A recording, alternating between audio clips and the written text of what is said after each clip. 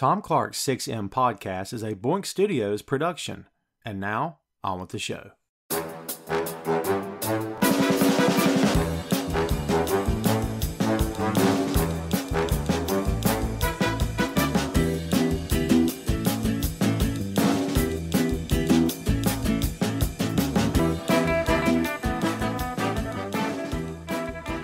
Hey, what is up? Welcome to Tom Clark's 6M podcast. I'm your host, Tom Clark, and in this episode I'm joined by co-host Phil Lindsey. From the world of professional wrestling comes one of the most popular elements of all time, with a tool that focuses on presentation and dramatic impact, giving the talents that little something extra to get over with the fans and build their characters from the ground up. We're talking about pro wrestling music. Pro wrestling music is an important aspect of modern professional wrestling.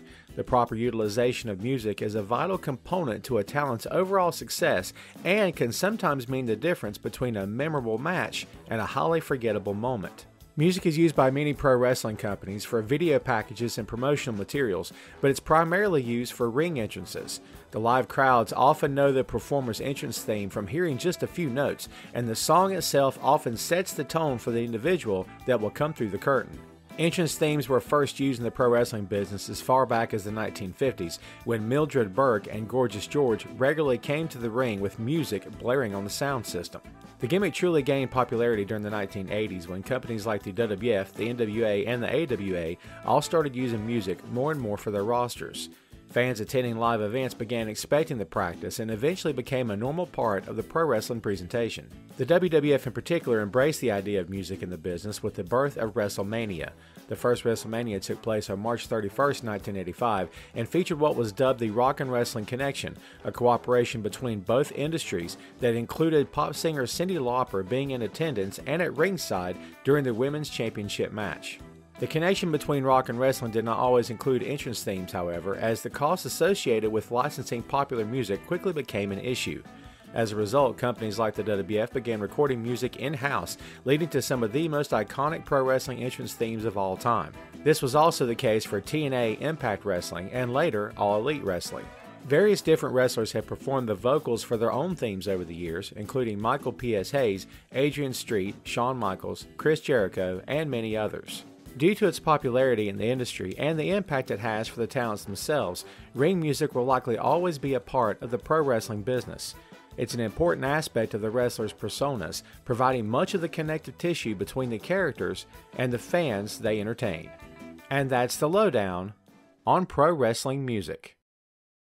There's nothing like going to a live pro wrestling event, more specifically, a WWE event. And I reference that company right from the jump here because they seem to be the best there is at doing it big and doing it right. Pyro, smoke, lights, the complete stage show. They dim the lights. They bring the lights up. It's like, honest to God, it's like being in a rock concert.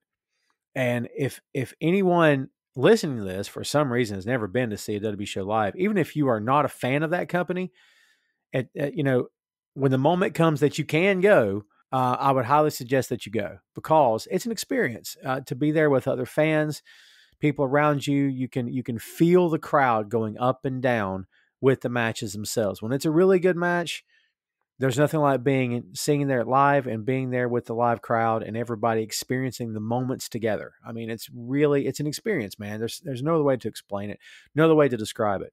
A big part of that, as any pro wrestling fan knows, is the music. I compared it to a rock concert with very good reason. Here we are in the modern age. I don't know, Phil, in the year 2021, if I could imagine a pro wrestling company without music. And I've been attached to small independent local promotions here in the Carolinas for years.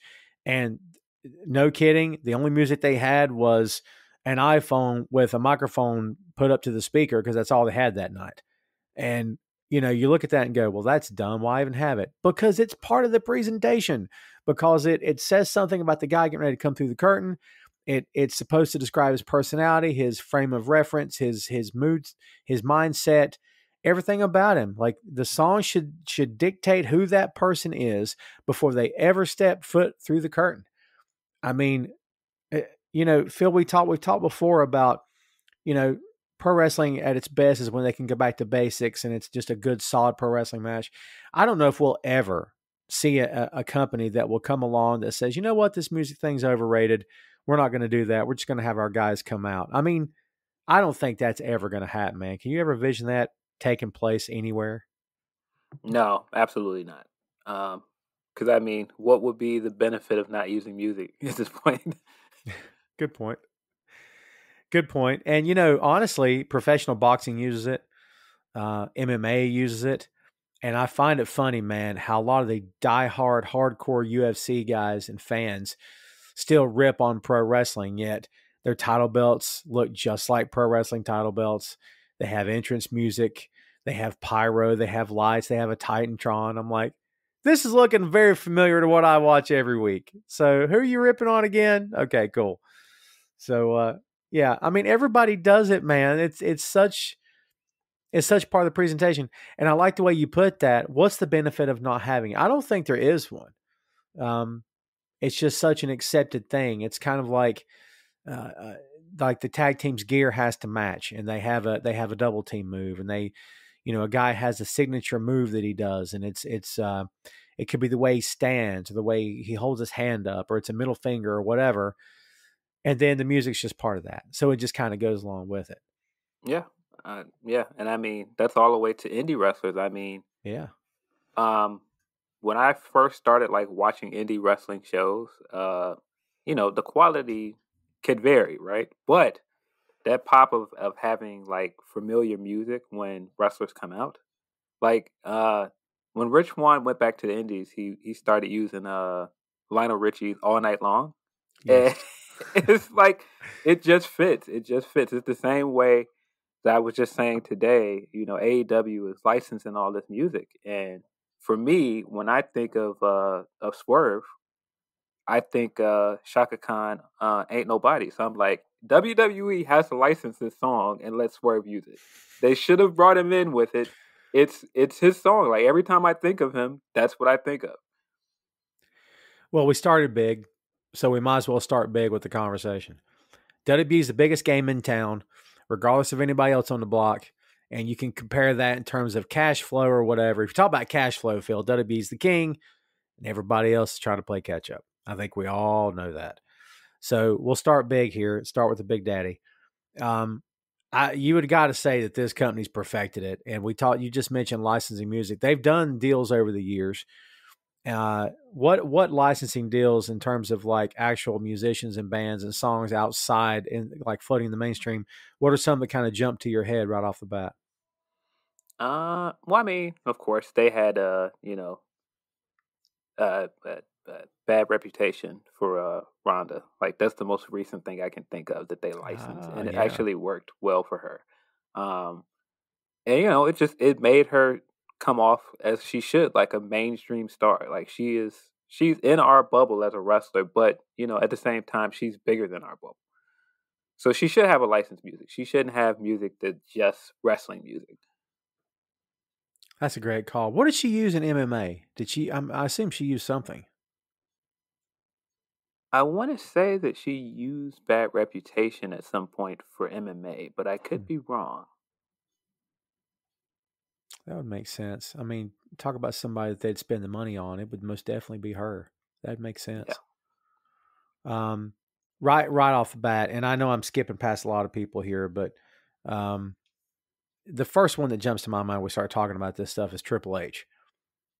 I mean, yeah, of course, Motorhead. Yeah, Motorhead, dude. I freaking love Motorhead. I mean, it's just something about Lemmy that rock. I mean, you could make the argument that Lemmy was the last true rock and roll icon. I mean, I'm trying to think of who else. I mean, the Stones. Okay, sure, you could say the Stones, I guess. McCartney, maybe, but rock and roll, I don't give a crap what you say. I'm gonna live life on my terms. That's Lemmy. I mean, dude. The Game. I mean, if you're starting off with one of the top songs of all time, I mean, if you're Triple H, you take that song to the grave. Like, why in the world would you ever use anything else, man? Because it describes him to a T. I am a big fan of his theme song before that. Is it My Time? Did you really like that, man? I loved My Time. Oh, wow. I can't say I'm in love with that. What about the remix version of did Drowning Pool do it? I think on the Ruthless Aggression CD. Of my time. Was it My Time or did they remix the Motorhead song? I don't remember. God bless. Might have to look that up. Ruthless Aggression was a good CD. Did you pick that up when it came out? I didn't. It's it's really good, man. There's a lot of good stuff on there. They had DMC remixing the DX song. Yes, of course. King of Rocks. Yes, King of Rock. Yeah.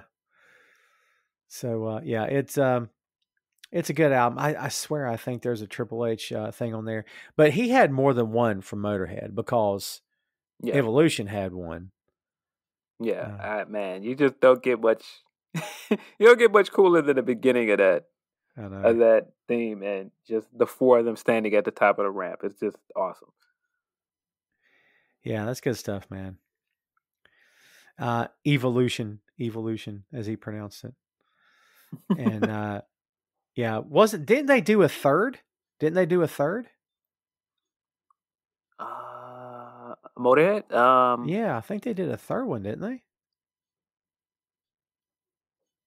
Let's see. You had King of Kings. Yep. There you go. I was about to say it had to be another Triple H song. Behold the King of Kings. Yeah, I mean DX had like great music. Like the original DX theme is awesome. You can't get much better than that. It's memorable. It's catchy. Yeah. I mean, like I'm trying to think of any other licensed music though. Oh, I got one. CM Punk. Of course, Code of Personality. Yeah. Live in Color, man. Such a good band. Did we talk about this when we talked about CM Punk? Like, there's that divide of people who prefer Fire Burns over Cult of Personality. Man, those people are insane. I'm sorry. I know everybody's got their own opinion, dude, but Live in Color's great, man. I mean, Cult of Personality is by far the better song, but when I think of like some of my more vivid memories of Punk, I think Fire Burns, man. Like, it just like him coming out at Money in the Bank 2011.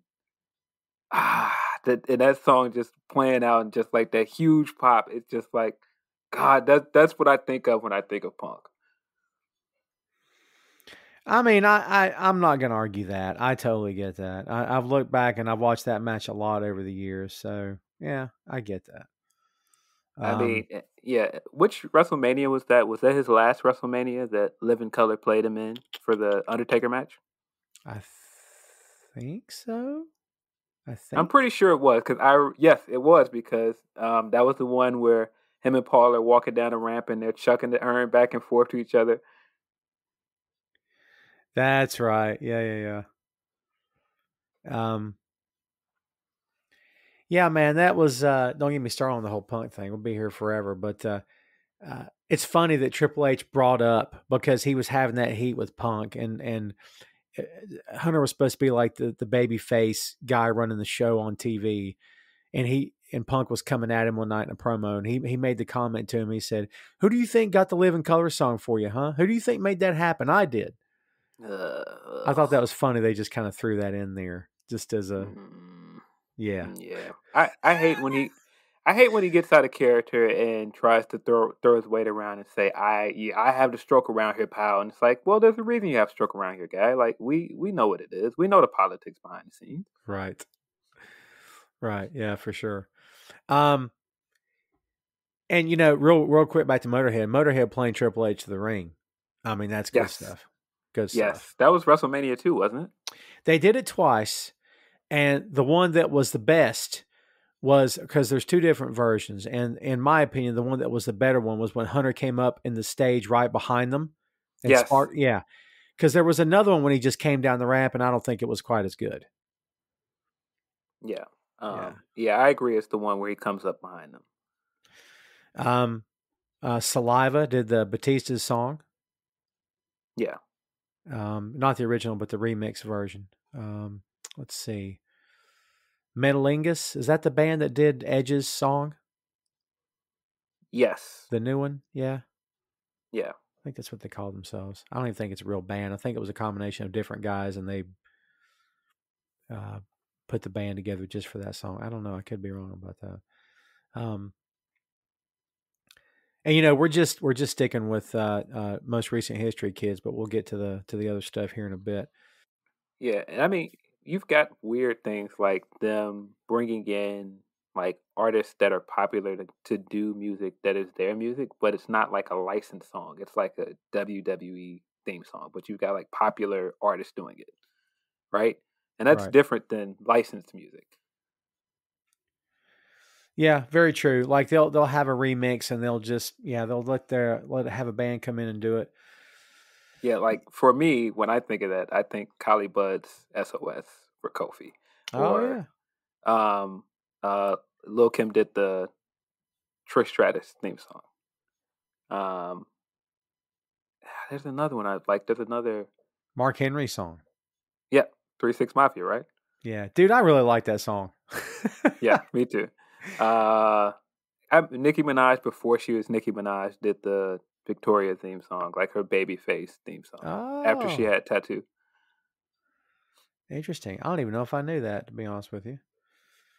Yeah, like it was before Nicki became famous. I don't even think she's credited as Nicki Minaj on the song. Oh wow, that's crazy, man. That's Silk the Shocker. There you go, Silk the Shocker for MVP's. MVP. I was just thinking about Ice-T doing The Godfather.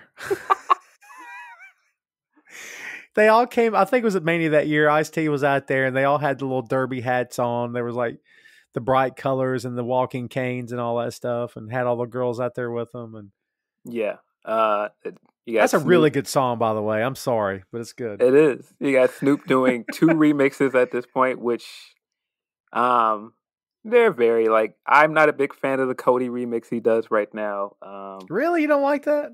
I'm not a big fan of it. I like the original Cody theme better, which is fantastic, by the way. It's one of the better AEW themes. Yeah. And then you've got him doing a remix of the Sasha theme, which I think is good, but that's another one where I have so many vivid memories with the original version of Sky's the Limit that, like, I don't know, it just doesn't touch the original for me.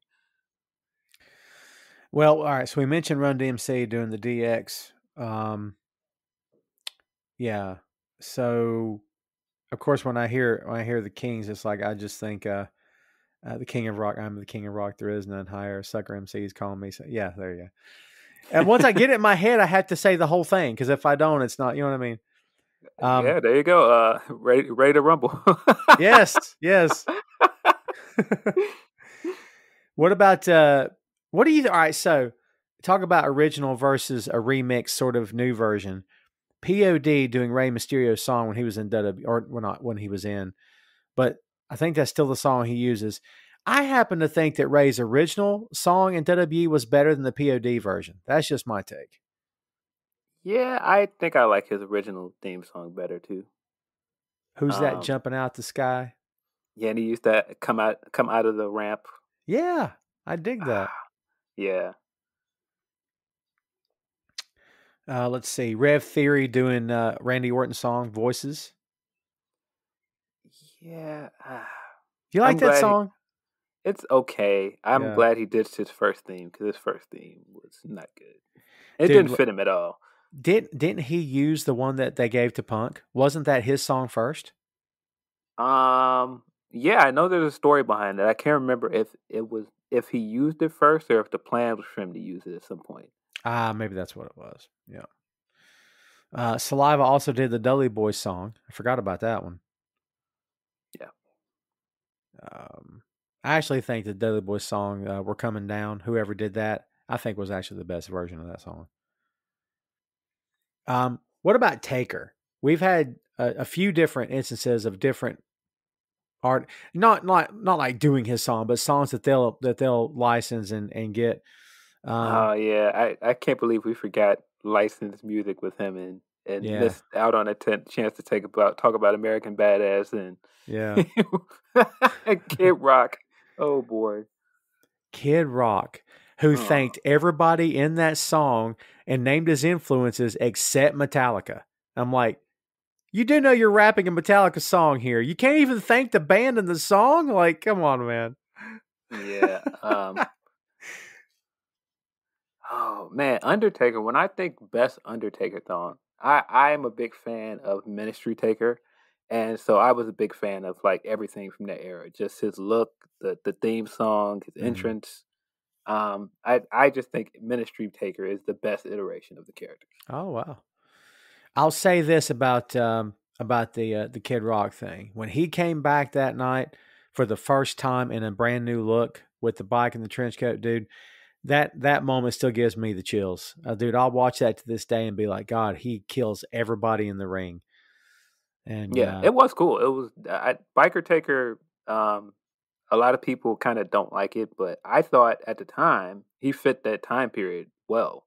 yeah, Um, I mean, you just couldn't have him doing the old school Taker stuff forever, and I thought it was a good refresh for the character. Um, and yeah, he did come back and look like a huge star with Kid Rock and all that stuff. very true.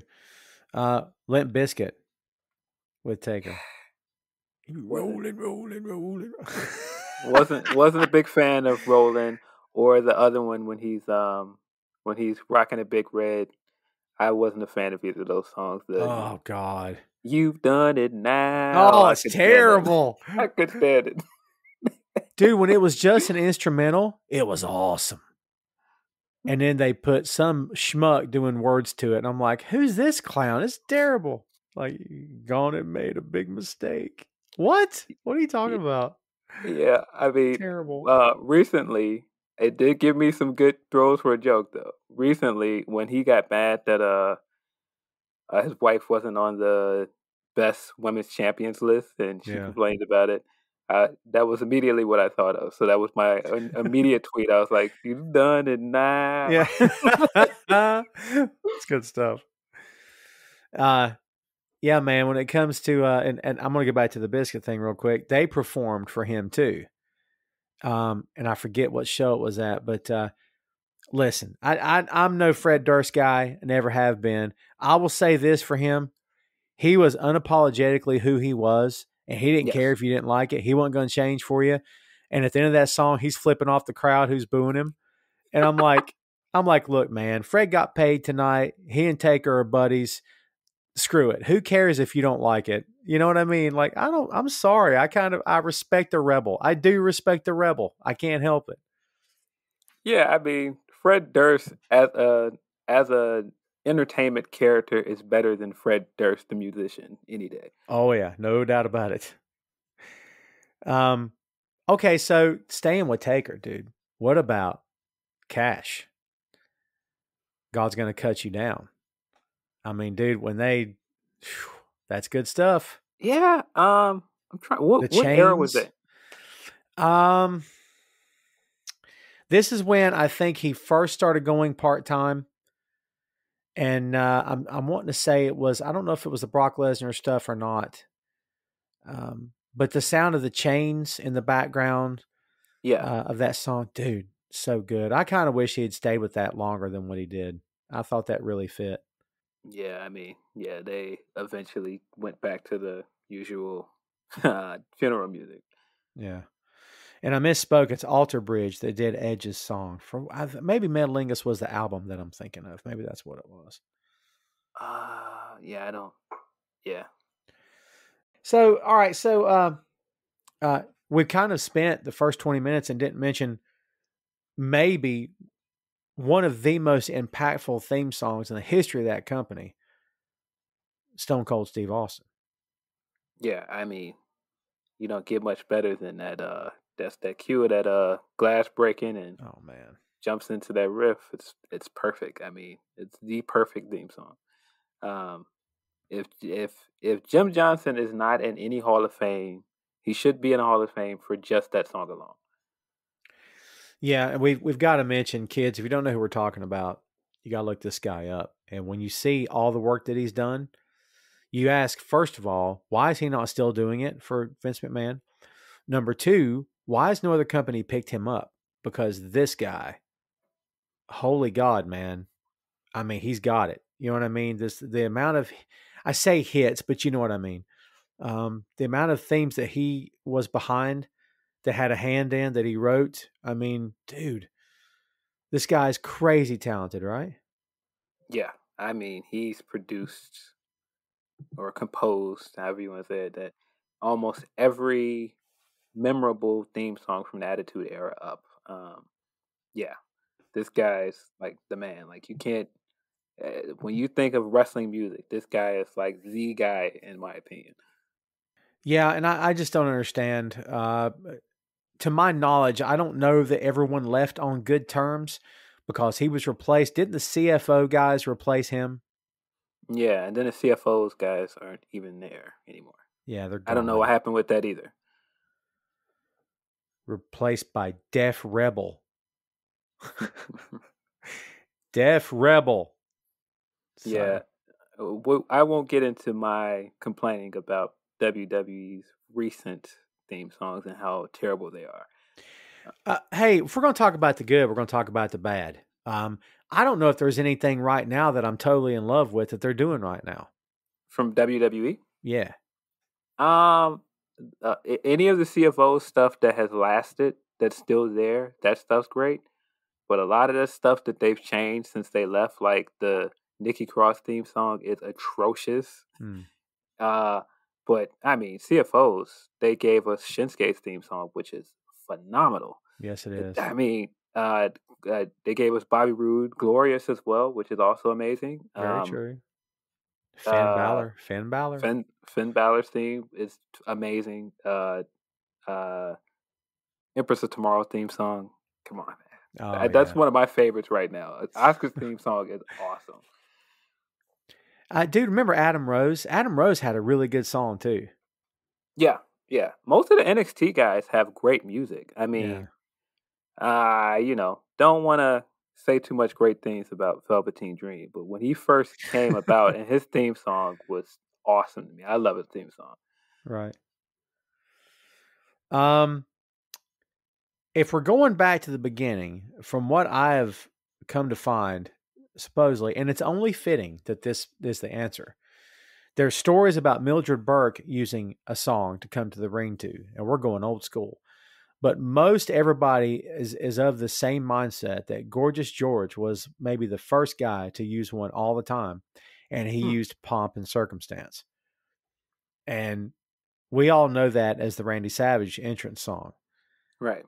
But now that I think about it, wow, that is perfect for freaking Gorgeous George, man. Because those old clips of him, man, I would love to have been in the audience just to be able to see him in his prime and just see that character and that personality, that swagger.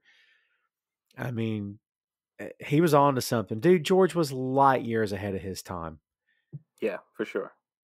I mean, there's guys today that would kill to have the heat that he had. They'd kill for it. They'll never have it because they'll never be as good as he was. I mean, that's good stuff, man.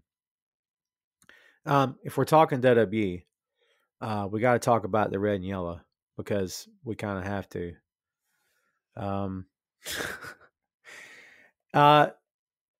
Hulk Hogan, brother. See, this.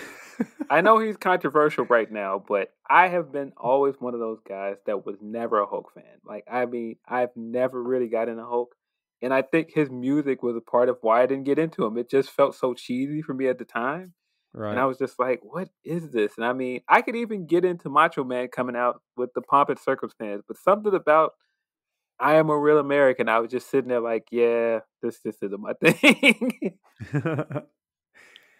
I've told this story on different podcasts over the years, and I grew up a Jim Crockett fan, and so NWA, Mid Atlantic, Georgia Championship, Florida Championship, that was my wrestling, and so the bright shiny circus pro wrestling was on the other channel, and that was WWF, that was Showtime, that was the Big Top, and McMahon was the guy with the big top hat and the tux on, and Hogan was the paper champion. That's what Flair and Dusty called him.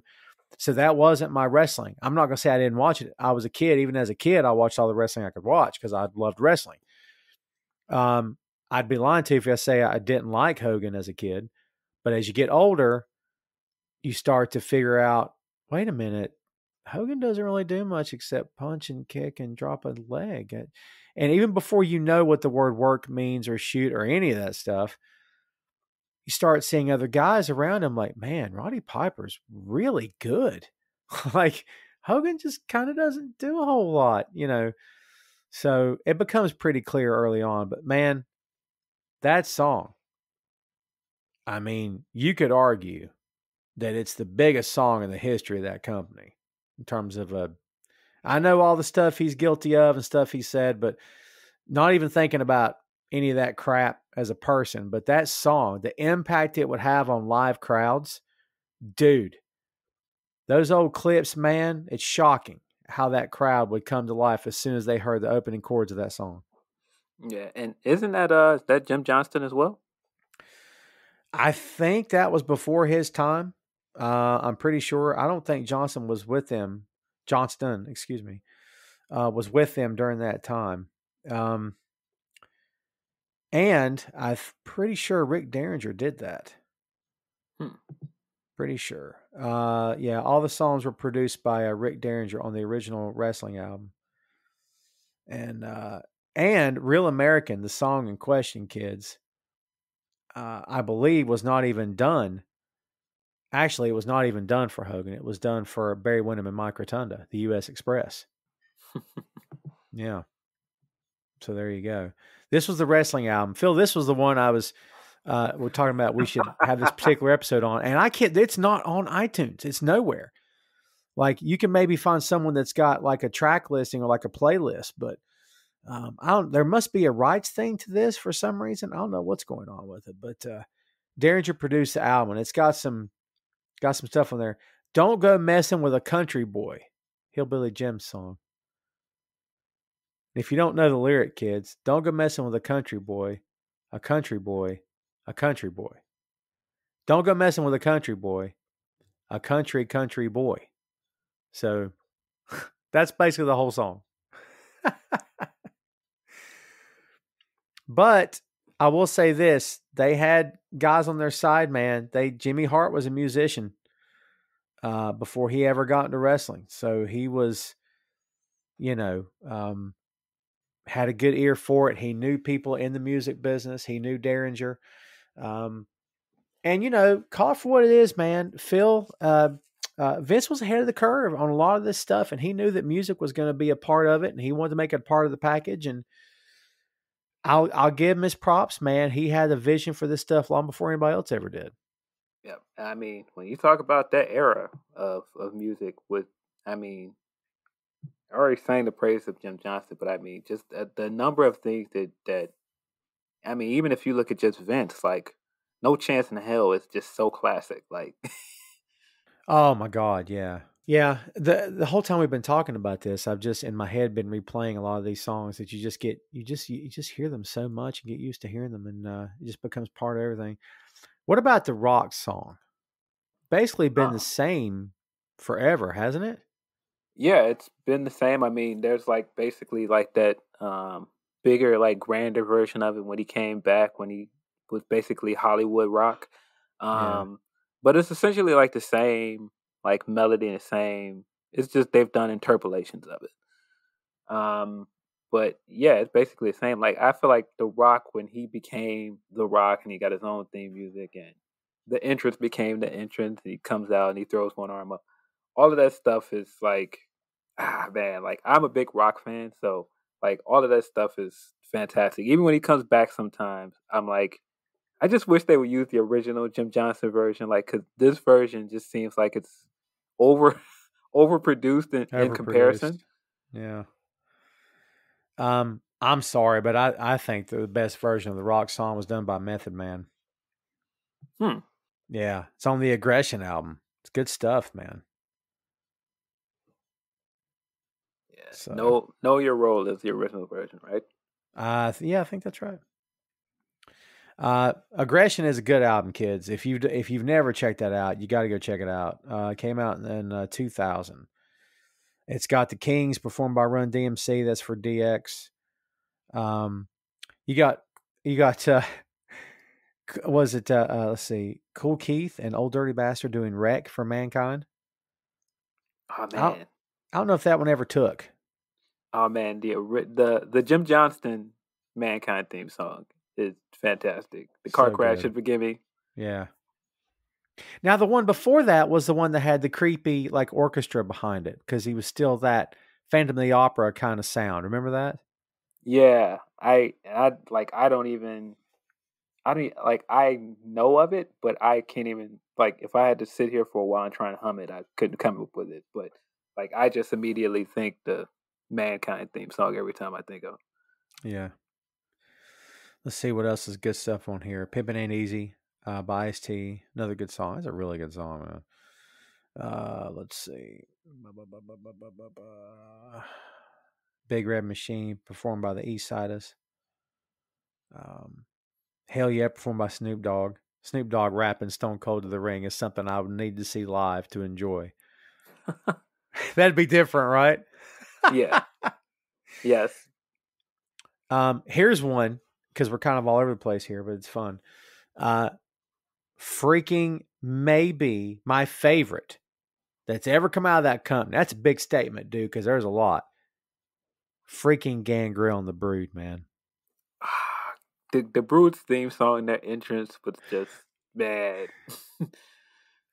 It was, oh man, you're talking about like an all-time great entrance. That was So good. just so amazing. I mean, I can't So tell you good. anything else that memorable about them as a stable, like Yeah. match-wise, but I can always think of their theme song, like them coming up with the puffy pirate shirts. Yeah, yeah. With the flaming ring, and then like uh Gangrel coming out and spitting the blood. Yeah. Gangrel, a very underrated talent, underrated worker. He was very innovative. I had never seen jumping DDTs, and I had never seen that thing that Edge did. He started calling it the execution, where he picked the guy up by the waist and kind of spun around and face plant DDT with like between his legs. I'd never seen that before. The Impaler DDT. They were bringing all that stuff to the table. And I'm sure that Gangrel was bringing that from Mexico or wherever it was that he was coming from, because man, he was. I'll give credit where credit's due. They were a pretty innovative trio, and I'm with you, man. That music, my God, it is freaking phenomenal. It's so good. And I was actually listening to it on the way home today in preparation for this because I could just turn that up really freaking loud and enjoy it. Really good stuff. I think that might be my favorite song out of that whole company. And again, that's saying a lot. Here's something else. The opening guitar riff of the New Age Outlaws. Yeah. When you hear that, there's not a wrestling fan on the planet, I would submit, that when you hear that, da-na-na-na. Oh, you didn't know? Exactly, yeah. I mean, play that, dude. It, like in a crowded wrestling arena. Before the show even starts, they could pipe that in with nothing else, and everybody in the crowd would do it.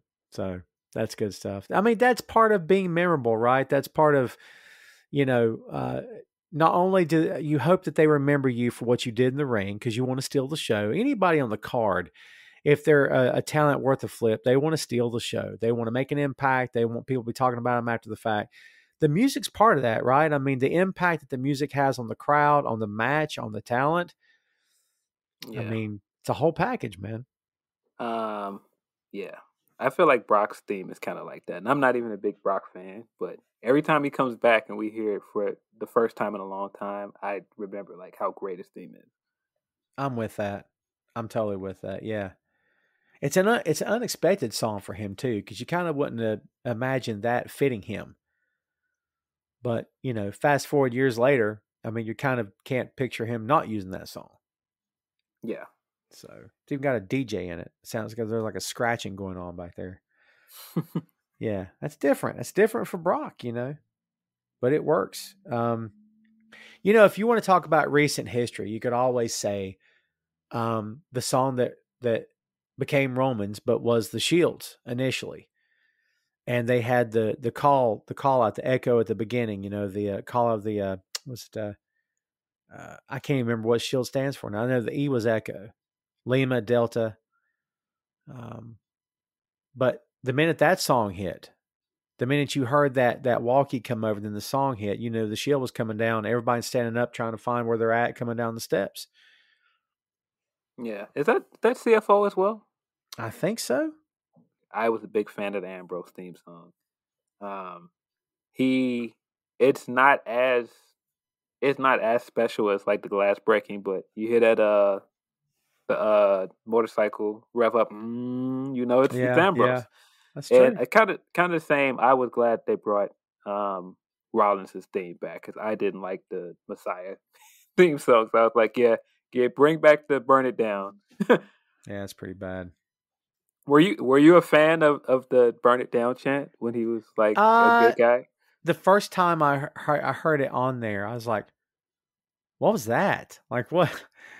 I don't know. It just seemed out of place. It seemed out of place. I'm telling you, at the time, I know Rollins, fell out of favor with people, and now he's a heel. But at the time when he was killing it as IC champion, every time we would come out, I would legitimately yell "Burn It Down" when he came out, along with the song, because it just was it. I don't know. This was live crowds at the same time, and the live crowd would yell it too. It was fun. I mean, that was just what wrestling is. Like, if you can't get into the call and response of wrestling, then you're watching the wrong thing. I'm with that. I can get with that. I've done it too. I admit I've done it too. And it's hard to not sing along with certain songs when people come out too. You know what I mean? Oh man, that that reminds me. There's no call and return, but when you think of debuts and you think of one of the best themes to debut with, uh, "Break the Walls Down," Oh Jericho. yeah, yeah. That's good stuff because the version that ultimately became the one that we all know, and I think it was the original. Even Chris didn't know the lyrics to that freaking song for years. I still don't even know if he knows the lyrics to it. It's so funny. It was one of those things where he's like, "Okay, fine, I'll use it, whatever." But then, like, he didn't even know what they were saying. You could hear his name being mentioned and break the walls down, that kind of thing. Yeah. Oh man, "Break the Walls Down" was so great. Yeah. I mean, we've done this a few times here, but when you compare Jericho theme songs, like, is it? I know for some people they are firmly in the camp of "Break the Walls Down," and some people are now like believers that Judas is a better song. I'll be straight with you. I can't say that I'm a Fozzy aficionado because I'm not. I think it may be the best song they've ever done. It's a really really good rock song. It It's is. got it's got good breathy vocals. There's a quiet, there's a build up, there's hard rock to it. I mean, it's got a great hook. Um, Yeah. yeah, I mean, if they could just keep replicating that formula, man, because they make noise. I don't know if they make noise like Billboard Top 100 kind of noise, but in terms of downloads and stuff, dude, they get a lot of attention online. I mean, it's uh, Wow. yeah, for sure. So I don't know what we're talking about mainstream cover Rolling Stone kind of thing here, but uh, in terms of how music is measured and success is measured these days, I would think they're probably doing pretty fine, pretty good. I mean, they were touring the world before the pandemic hit, so Yeah. uh, I will say for Judas, I really like Judas. I like Judas more before they started playing up the look. Everybody sings along with it, guys. Look how oh happy yeah, people are to sing along with it. That got really, really old for me really fast. But man, him coming out at Wrestle Kingdom to Judas was phenomenal, man. yeah. Like, that still is just one of the coolest moments for him of his career. Um, and I mean, it did bring something special when he came to AEW. I mean, the entrance with the choir singing it was, man, that was really cool too. Um, I think that was Revolution, right? I think so. Yeah. But I mean, yeah, that.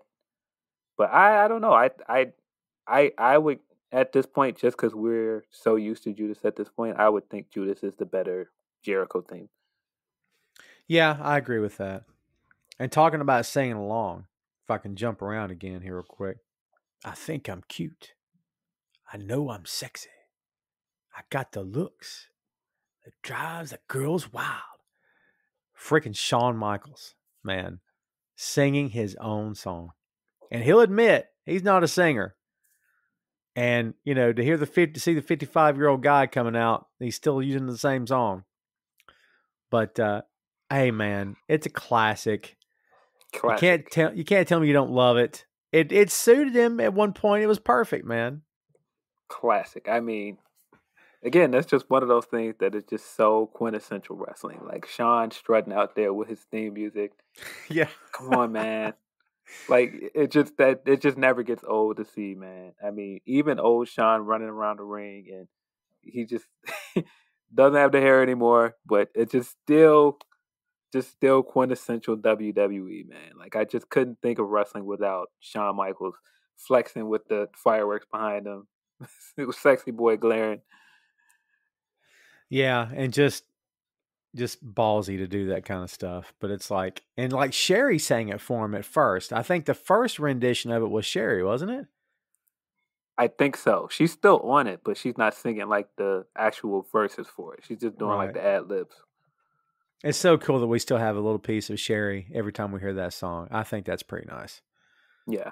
Nice little tribute. And he wasn't the first one. Exotic Adrian Strait sang his own theme song.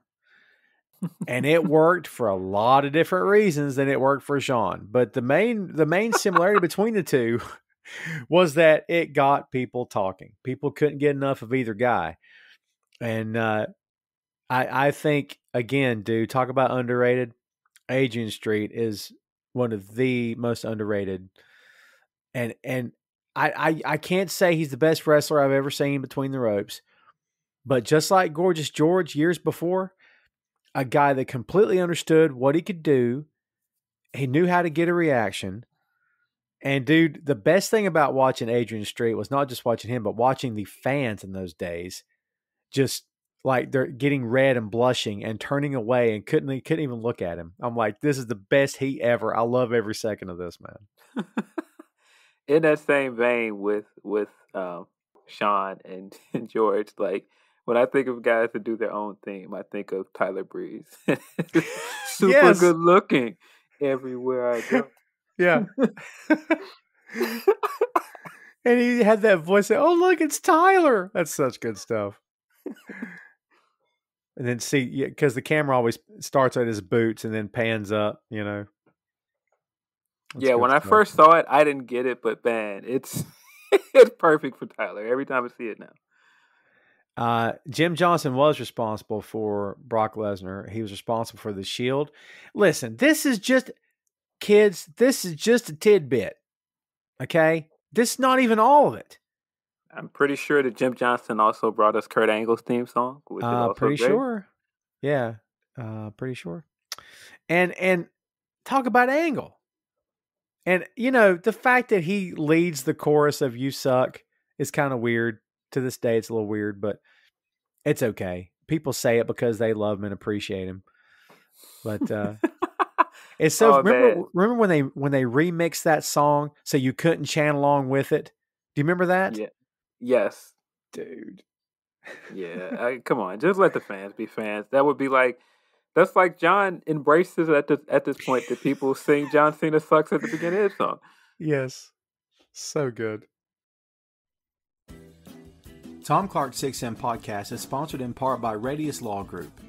Every day, Radius helps individuals, families, small businesses, and nonprofit organizations throughout North Carolina, Florida, and Pennsylvania resolve their legal issues by providing effective legal counsel in the areas of estate planning, as well as elder law and Medicaid. Radius Law holds the radical belief that working with a lawyer can indeed be enjoyable.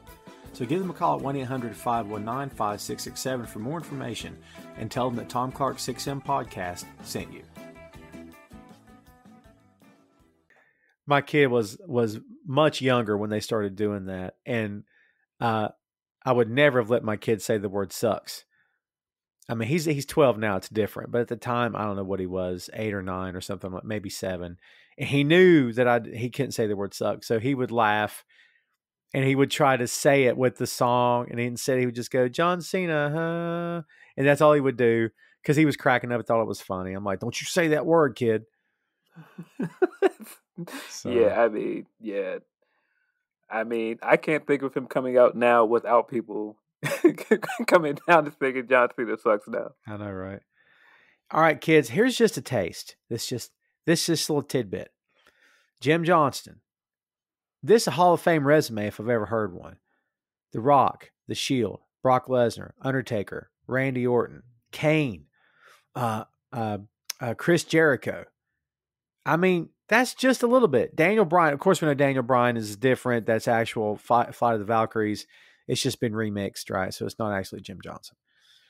But dude, all those guys, I mean, come on, man. You know? Again, Hall of Famer. I don't know what more to say about that guy. He's so freaking good, man. Yeah. What a musician. What do you think is, I don't know, dude. This may not be easily answered. What are the songs you think best fit the talent and maybe ones that don't quite fit the talent too awful much? That best fits. Is this just WWE or just anything? I don't know. We can start branching out. We've not covered any other companies yet, so. Best fits the talent.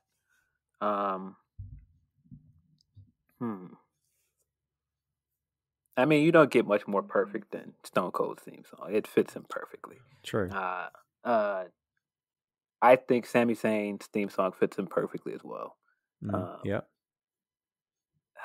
I mean, I've already said Nikki Cross's theme song is terrible. Why is it like it sounds like country music and she's Scottish? It doesn't make any sense.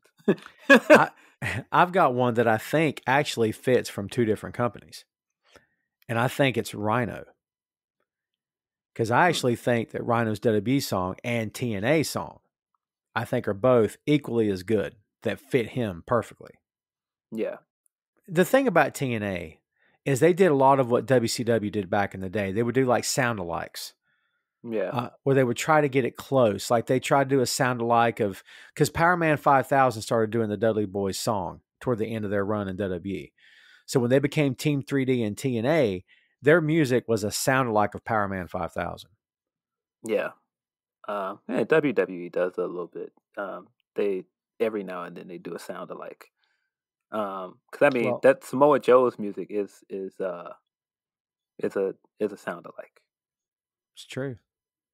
Which, by the way, absolutely love Samoa Joe's theme song. WWE theme song. Oh yeah. And I mean that fits him perfectly. Oh my god. And DX's song is a sound-alike of Rage Against the Machine. Yeah, I can see that. You know? Yeah, Carmella doesn't use it anymore, but her original theme song was clearly the Iggy Azalea song that they didn't have rights to. It sounded so close to it. I try to think somebody else that's perfect. I think AJ has had several great theme songs, and I mean his current WWE theme song is pretty perfect for him. Yeah. But I am a huge fan of his New Japan theme song. I loved it. Yeah, same here. Loved his New Japan theme song. I think that's possibly his best theme song. And the song that he uses now was written for James Storm. Is that right? Wow. Yeah, pretty sure. I'm not sure if that fits James Storm, honestly. I know, right? I think it fits AJ better. I mean, if you listen to the lyrics, it's kind of, I can see this doing James Storm because I'm singing it in my head right now. Because ain't nobody breaking this redneck. Yeah, I can kind of see that fitting James Storm. I don't know. But no, I agree with you. The thing about WCW, if I can go to that real quick, is, of course, when they were bought by Ted Turner, they incorporated some music. I mean, Sting, when he turned heel, started using Seek and Destroy by Metallica. It was the flat out song. Yeah. And I'm sure a lot of that had to do with, Turner, Turner Entertainment, Warner Media at the time, and, owning the rights to use these songs. I mean, DDP's song was a sound-alike of Nirvana Smells Like Teen Spirit. Mm. Yeah. I would say one of the perfect licensing today is Jungle Boy using the Tarzan theme. I mean, it's great. Yeah, that's pretty It's cool. it's perfect for Jungle Boy. Yeah. I didn't dislike the other one they were using, but no, this was perfect for them too, for sure. Dude, what other company do you think has done? I want to say a good job. Good for them is what I maybe how I should phrase it, but I'm trying to think of I'm jumping from company to company here again, but I got to be honest, man. A lot of the stuff in AEW, it's Mikey Ruckus, which I don't Yes. know a lot about this guy, but I'm not in love with a lot of the stuff, and I think some of the reason is it's not grabbing me. Darby's song is different. Darby's, I think, is the one that stands out more than anything else Yeah. in that company. I'm trying to think off the top of my head. I really like Scorpio Sky's theme song. Hmm. Uh, who else? Sean Spears surprisingly has a great theme song, performed by Josiah Williams, who actually works at WWE. He came out and he rapped along with the Undisputed theme song Oh, for Adam nice. Cole, and he Yeah. actually does the verses for Sean Spears' theme song, which we didn't even talk about Undisputed's theme song, which is come on, man. I get Yeah. it sounds like it should be like cheesy rock music, but it's just fantastic. Like it just fits them so perfectly as a group. Um, And I thought Josiah did great that night, but I hated it. It's so funny. Like I thought he did great. I just didn't like. I didn't think it fit. For me personally, it didn't fit. And I kept thinking, well, because it's a baby face entrance, and at the time, sure, Cole is a yeah, heel. Like you've got him doing this cool rap entrance, and it just seemed like something that you would see a good guy do. It didn't seem like, and I mean, Adam Cole is a quote unquote cool heel, so. But it just, yeah, I think it's just because that's something we think a babyface would do. that brings up an interesting question. We talked a lot about Triple H here. Um, should heels even have this stuff done for them? I mean, when Punk was played to the ring, he had turned heel. So, right? So, should this be done for heels? It depends on what it is. I mean, if you're a big enough star, you should get certain things. Like, I mean, Bobby Roode was a heel throughout his NXT run, but like having like the guy come out and play piano and get the crowd the choir behind him is something that Bobby Roode would do because at the time that was his character, that he was a bigger star than anybody else, and that he could afford to do that. He had the money. Yeah, So good call. I think if it fits their character, it works. Yeah, I can't think of many other heels that have had like a big, huge entrance like that. But um, yeah, Bray Wyatt. yeah. The band is Oh, Mark Crozier and the Rails. man, oh my god, I'm such a big fan of the Bray Wyatt theme. Yeah. I love it, and the Fiend version of it managed to be even better. I love that remix. Like when the Fiend first debuted, I think that was one of the coolest debuts in a long time, and that music helped a lot. Yeah, for sure. His debut in that new mask and everything, very unsettling. The way the camera was, going back and forth and the lighting and all that stuff. Yeah, I got to hand it to him. And initially it was great. Don't know if it stayed great, but initially it was pretty Yeah, freaking great. initially it was awesome. I mean, just him coming out and you couldn't see him all the way, like it was dark, and then it zoomed out and you could see him carrying the lantern, which is Bray Wyatt's head. Just Yeah. oh man, that debut was awesome. Um, like yeah, but your AEW themes, I'm just trying to think. Like I said, I like Scorpio Sky's theme. The Reach for the Sky is cool. Cody's theme is cool, but that's not really an AEW theme because he had that theme everywhere he went after WWE. And Um, neither is the Bucks, but dude, it's a really good song. Like I yeah if you put it yeah in your ears and not just listen to it through a speaker, it's really good. So yeah I like the Bucks theme. I'm in the minority, I think, but I am a bigger fan of Battle Cry than Omega's New Japan theme song. I'm a bigger fan of his current theme song. really? I love it. Wow. So there's a company we haven't touched on yet. I think if I had to start putting my bid in for whose song fits him better than anything, I think Okada's song is freaking phenomenal. Yeah, definitely agree that the coin drop, just come Oh, on, man. is that the equivalent of the glass shattering for that company, where the second you hear it, you know it's him, and everybody's standing up to get a glimpse of him? I mean, It is for me. Definitely. I mean, his I think that was Wrestle Kingdom last year, not this year, when he had like the whole entrance of him standing in the rain with the umbrella up, and then it had like the big statues crash into each other, and then it just cut into the theme song, and he had like the glow in the dark robe. yeah, One of the coolest entrances I've ever seen. yeah. Shinsuke's original New Japan theme song is up there for me as well. Really loved his New Japan theme song. Tanahashi's the music that he's using now. The first one fit as well, but the second one fits too because Tanahashi's music is that anime, fast pitched guitar solo kind of song. I mean it fits him to a T, man. Yeah, and of course Kase ni Nare for Minoru Suzuki. Ah, wow. Yeah, I mean that's another one where everybody sings along to it. As soon as it hit Kase ni Nare. Okay, so there's one of my choices for this song doesn't fit who it's for. I mean, it does because it's him and because we're used to it. But if you heard that song and said, pick the guy this goes with, you're like, this is not go with Minoru Suzuki. Shut up. Yeah, I think we're just used to it because it's Minoru Suzuki and it's his big entrance.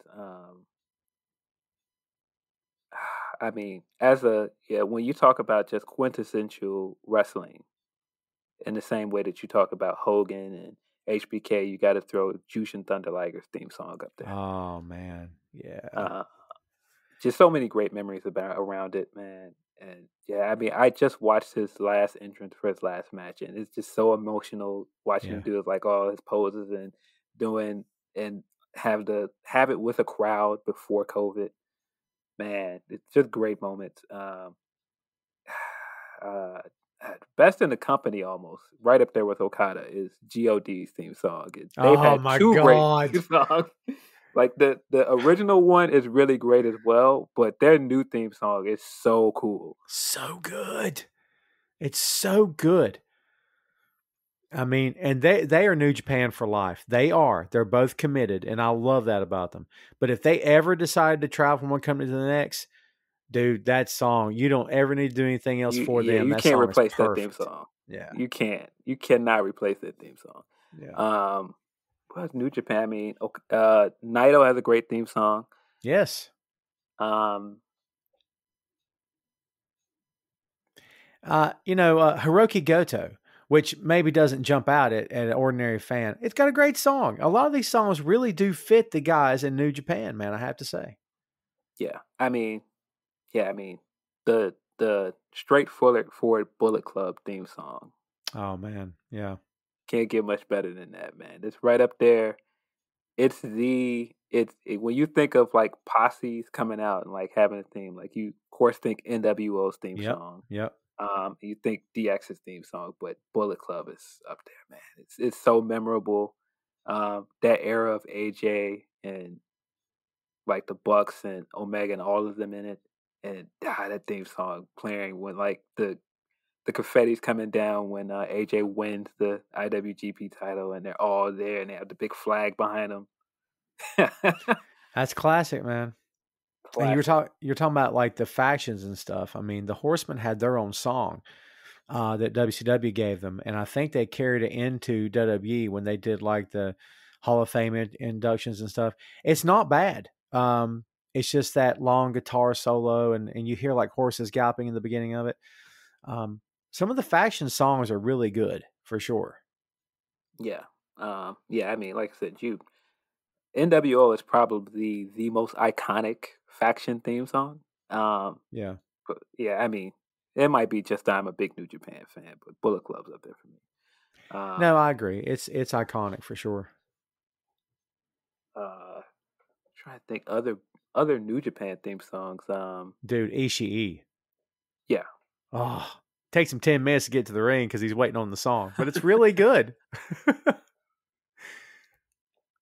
It's really good. I So this is good. Togi Makabe uses "Immigrant Song" by Led Zeppelin, but you can't use it on the streaming service because that's why it always pops up. This song, due to international rights, it got through. I think one time, maybe twice, and they didn't cover it up. And I'm like, that's how I knew he was using "Immigrant Song" by Led Zeppelin. I'm like, oh my god, he uses Zeppelin. This is the coolest thing ever because I didn't know.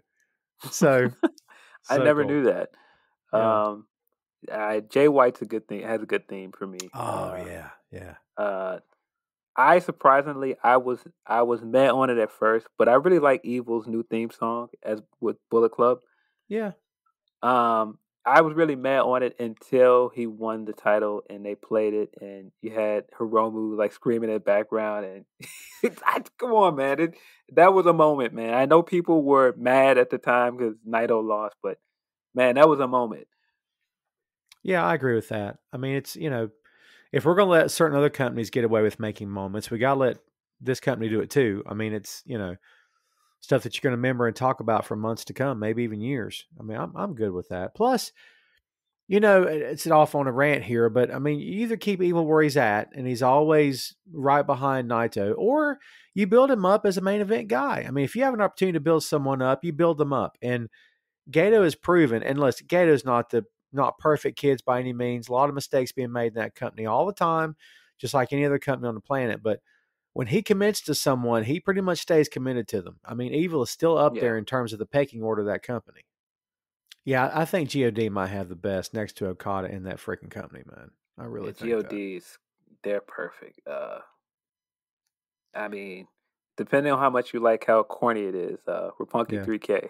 Yeah. Oh God.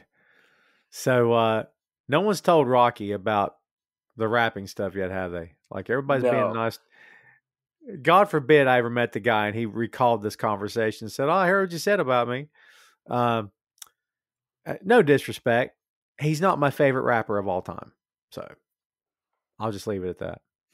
Yeah, I just think Roppongi 3K worked for what they want to do with that tag team. Yeah. Um, but yeah, man, him coming out and rapping along with it was like the gas gun. Yeah. That's very odd. Uh, yeah, I really like the Young Bucks New Japan theme song too. Before they changed it to this current one they're using. Right. I mean, of course, you gotta say Devil's Guy. Like Omega Devil's Guy is amazing. Yeah. It fits him perfectly because it's so over dramatic and it's, yeah, it's perfect for him. But again, I am a big believer that his current theme song is better. That is a hot take.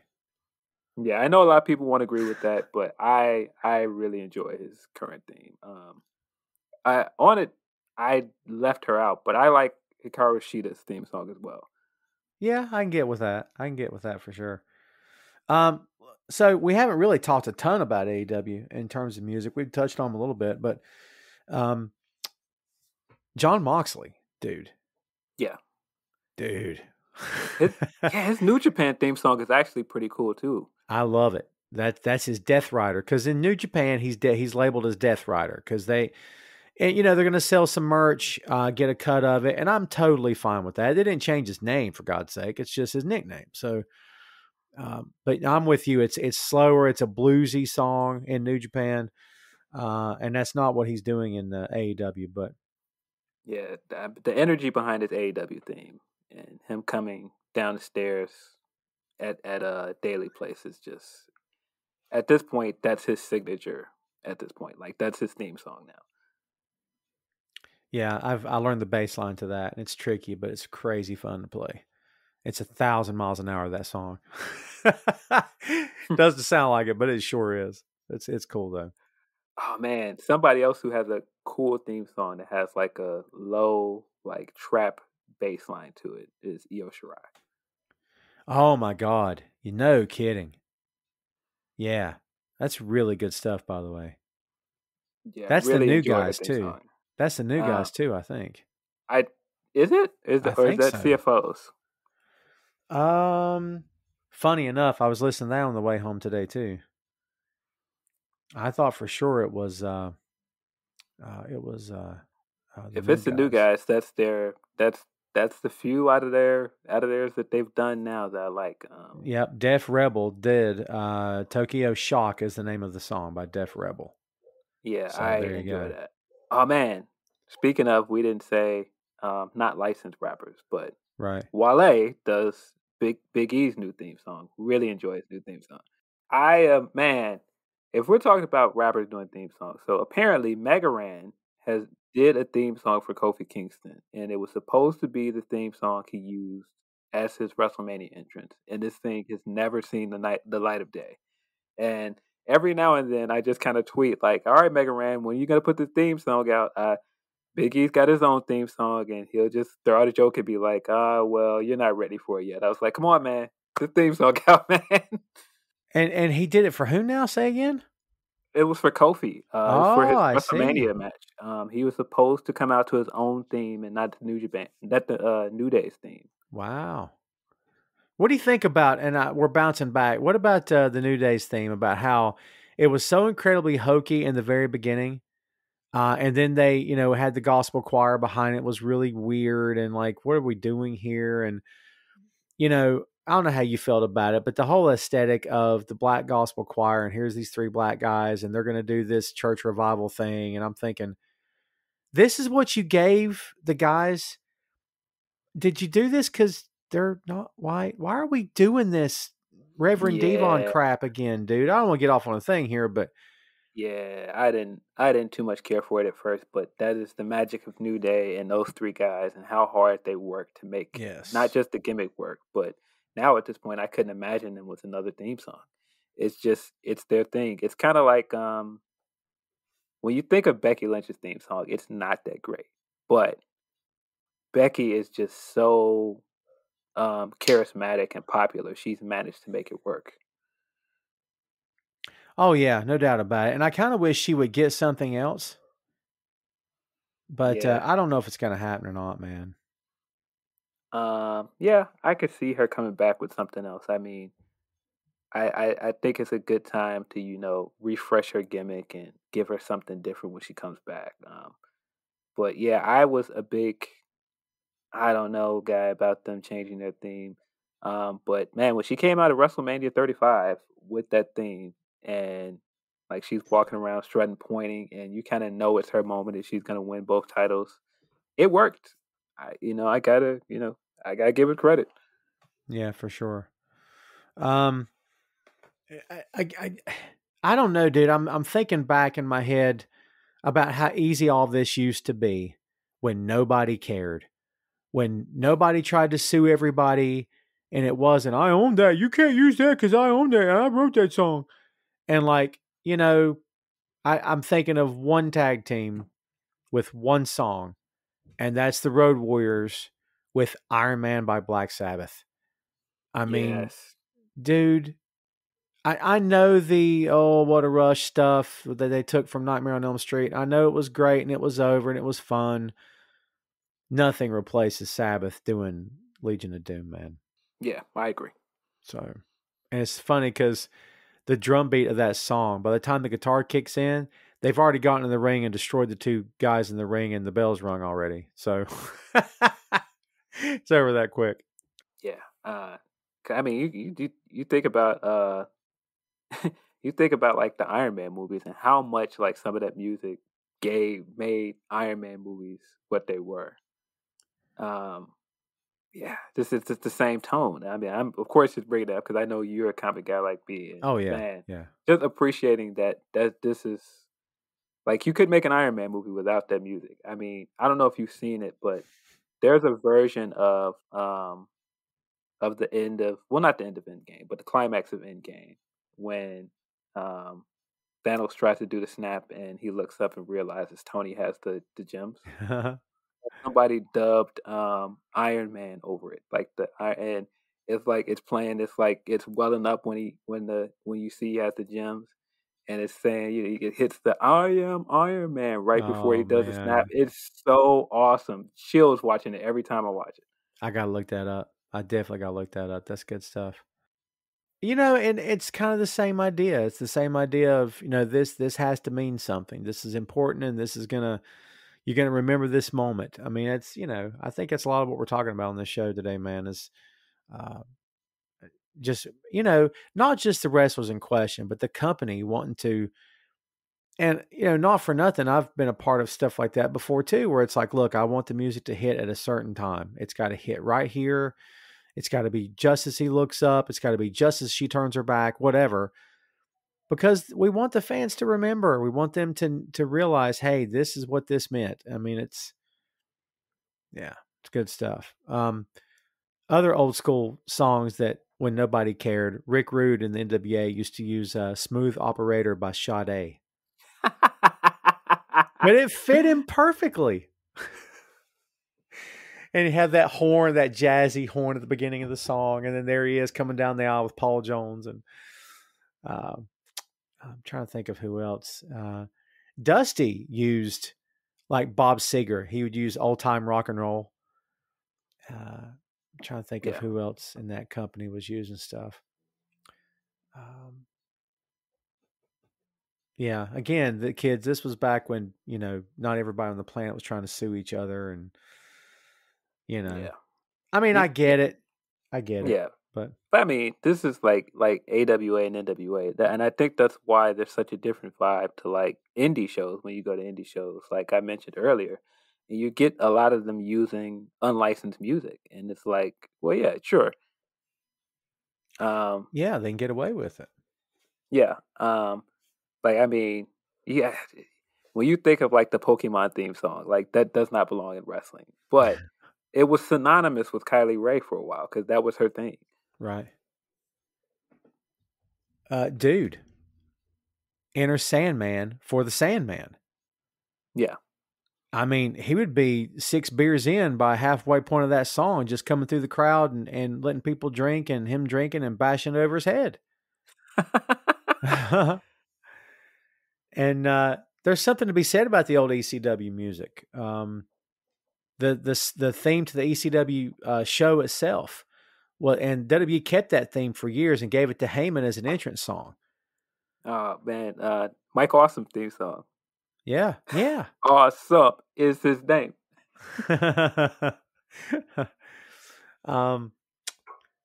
Yeah, I can't remember a lot of song like Rob Van Dam stuff from ECW and WWE.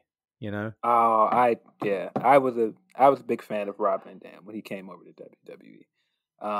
Just his look. I mean, the way he wrestled.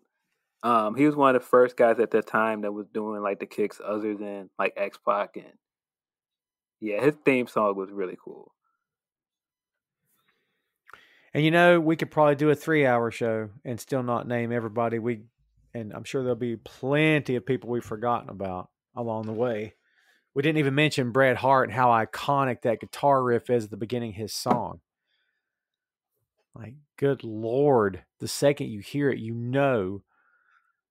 even Natalia's song is not, it's got the opening riff, but it's not quite the same. Yeah. As a bigger Owen fan, I was a huge Owen Hart fan. Yeah. I didn't like many of his theme songs, but I did like I think that's his 4th theme song. Can't remember how it goes. Was it when he was doing the Black Heart gimmick? I think so. I never liked that song they stuck him with. It sounded like a factory, like a hammer in the background, like metal hitting metal. I didn't like that one either. Oh, I hate that song with a passion.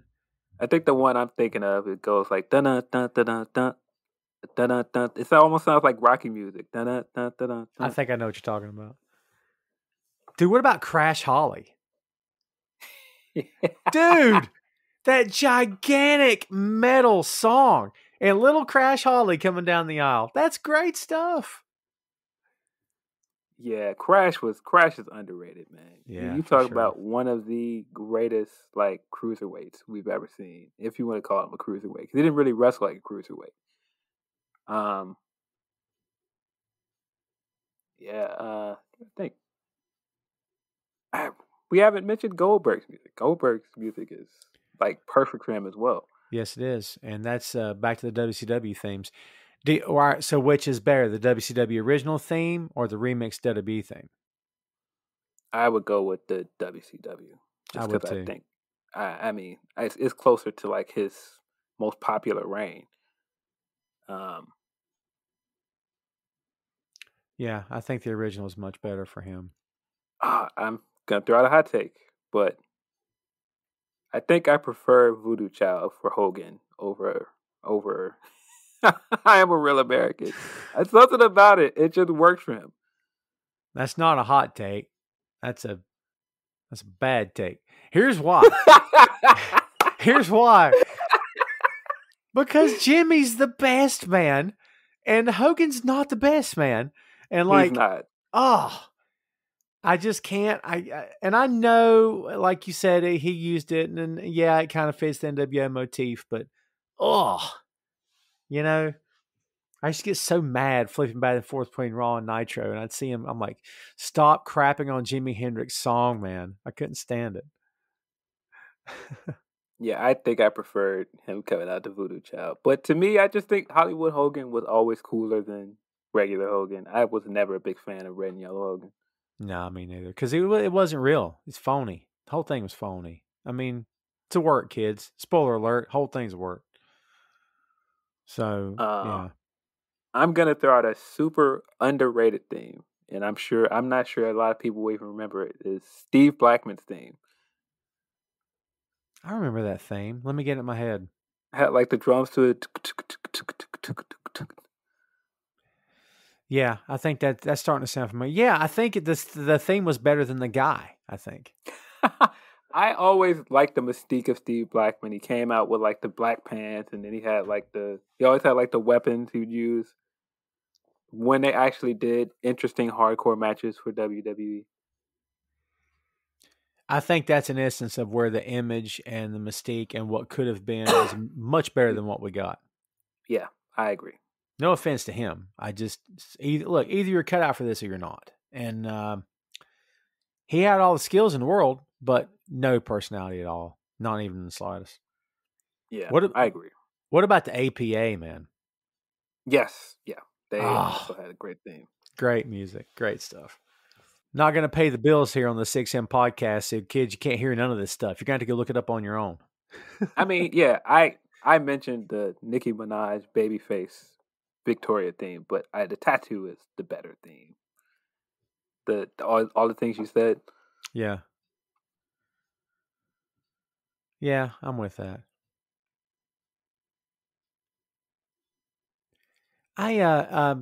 I don't think the old WCW themes get a lot of love. I think they're just so generic. The NWO thing is a difference. It's different. Sting's song was different. To this day, every time Sting goes to a new company, that company will try to remix the WCW song. Yeah, And I get AEW's done it too. yeah. What do you think about Sting's current AEW theme? Maybe being the best one he's ever used. It could be. I really enjoy his entrance. Yeah. With the snow and everything.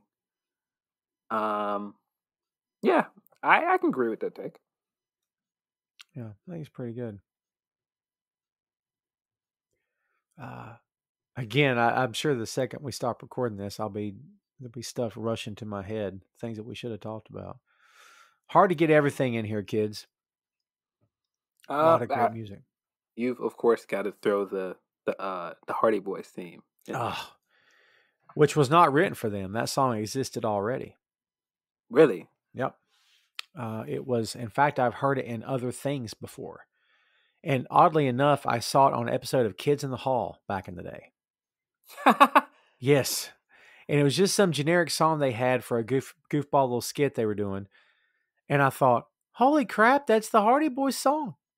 Man, I couldn't picture it without Jeff coming out and hitting the trademark Jeff dance while it's blaring. Come on, man. You know what? I could be getting that mixed up with Booker T's song. Booker T's song was not written for him either. Yeah. Booker T's song, maybe that's the song I'm thinking of for Kids in the Hall. I'm pretty sure. Yeah, that's what it was.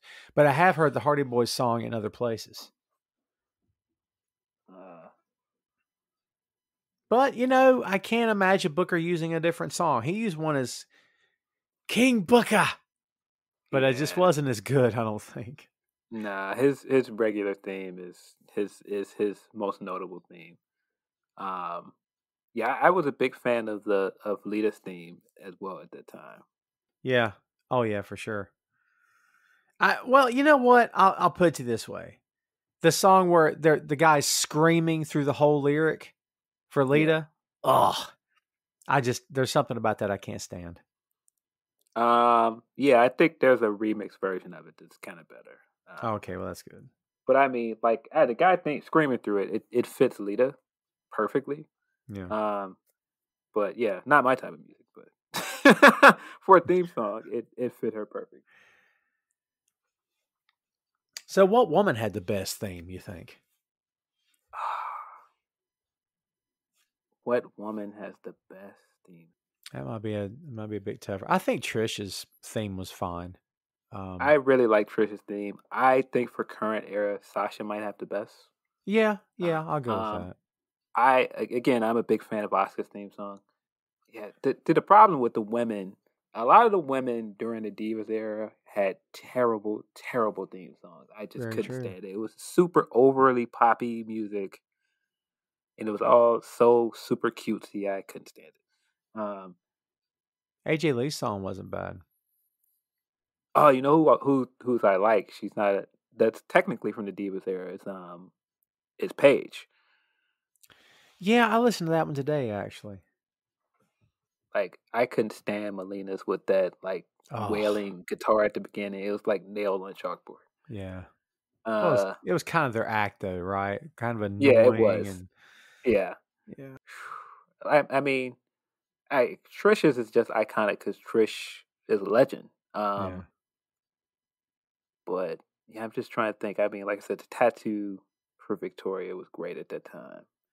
Boy, it's tough because man, there was a lot of bad music for the women, man. Yeah. 'Cause they got a lot of that stock music too. That didn't help either. And that god Um, awful song that the Bellas used, dude. oh, the you can look, but But you I can't couldn't. tell. Oh, dude, it's so Oh, bad. yeah, I didn't. It fits them, but I don't like it. Yeah, it's hot Uh, garbage. Can't stand it. yeah, it fits them perfectly, but I do not like it. I desperately want Bailey to change her current theme. It's just so generic to me. I'll say for the record, I miss cute babyface Bailey. I I yeah, I really liked her babyface theme music. Yeah. I think I'm over the soccer mom haircut Bailey. I think I'm over it. I need to speak to your manager haircut. I'm over it. I'm done. I'm ready to go back to ponytail Bailey, who's smiling and happy and not trying to be mean all the time. So I enjoy her heel work. I just think they've got to give her more things to do. Like the fact that she was champion for close to a year and she's not on a WrestleMania card is crazy to me. yeah, Uh, other women's theme songs. it's harder. It's harder because as It's many. harder because I'm telling you, they have a lot of generic music, man. Yeah. Um, China's music is up there, of course. Like her once she broke off and started doing her own thing. Oh yeah, for sure. Kind of forgot about China there. Guerrero's song "Lie, Cheat, and Steal." Yeah, Pretty good. Latino Heat, dude. That song. Are you kidding me? Once you get that in your head, it'll never get out of your head. man, that's crazy. That I had such a hard time thinking of women's themes because there's so many bad ones. Like, a lot of them had like that terrible like stock music, and a lot of them had interchangeable music like that. Like three of them used. Um, Very true. oh man, what do you think of Kid Rock's other addition to WWE as the Stacy Keibler theme? Oh, he was ripping off legs by ZZ Top, right? Yes. Oh my god. Ugh. Oh man, I mean, Kid Rock. yeah, he's. I wasn't a fan. I'm not a fan either. I'll say this to his credit. I do think he's a talented guy. I do think that he's a smart business guy. But I've never bought an album, and I don't have any intention of ever buying one. I know several years ago he was putting a concert tour together, and like his tickets were like $30 or maybe 20. And I saw him on an interview on some news channel where he was saying he's leaving Ticketmaster out, and he's like, "We're going to do this for the fans." He's like, $20 gets you in the door. That's it. And he's like, he said the beer should be $5. And he was dead serious. And he's like, "This is what we're doing." He said, "Whatever money we're going to lose, we'll eat the money. I don't care." Because his point was, we'll take the loss. I want people to come, and everybody needs to have a good time and not go broke to come see a concert.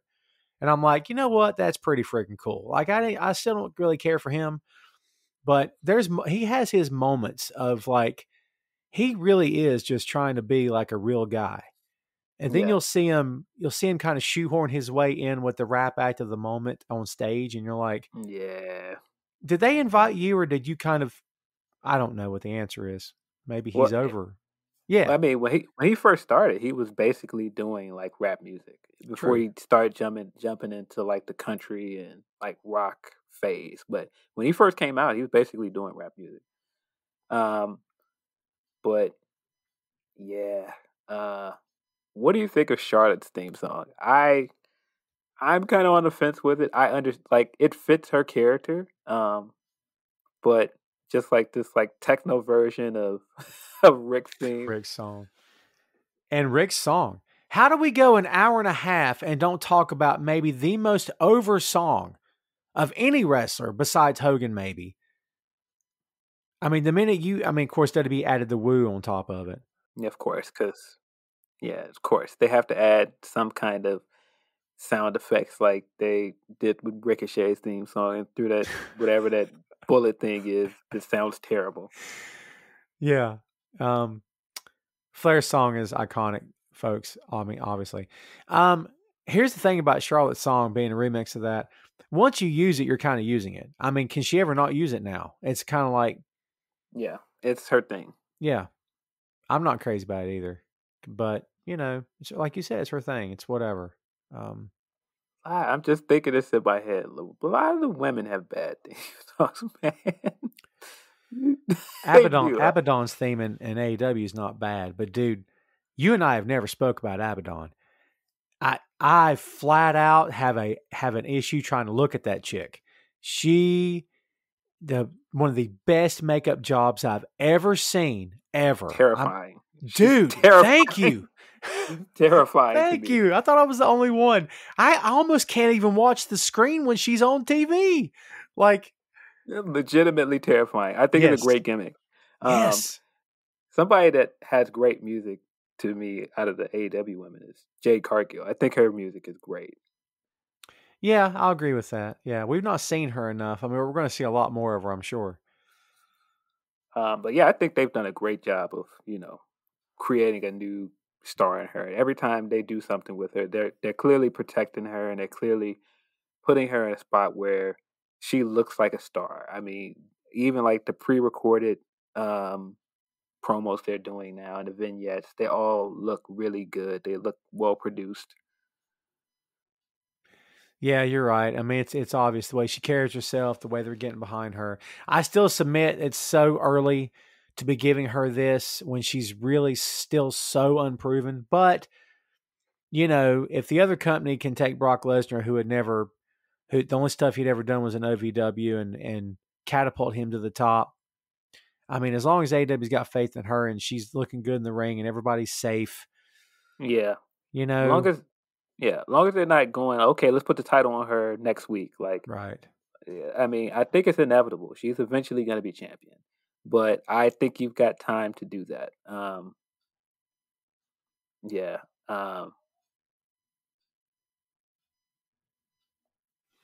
Yeah, they're Stardom wrestlers that I like their theme songs, but those are all like deep cuts because a lot of people probably don't watch Stardom or a lot of Joshi wrestling. Is Stardom stuff produced in house, or are they just taking whatever they want to take? I think some of it is produced in house. I think some of it might be licensed music. I'm not sure.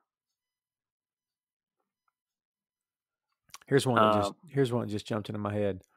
Bad Street USA, man.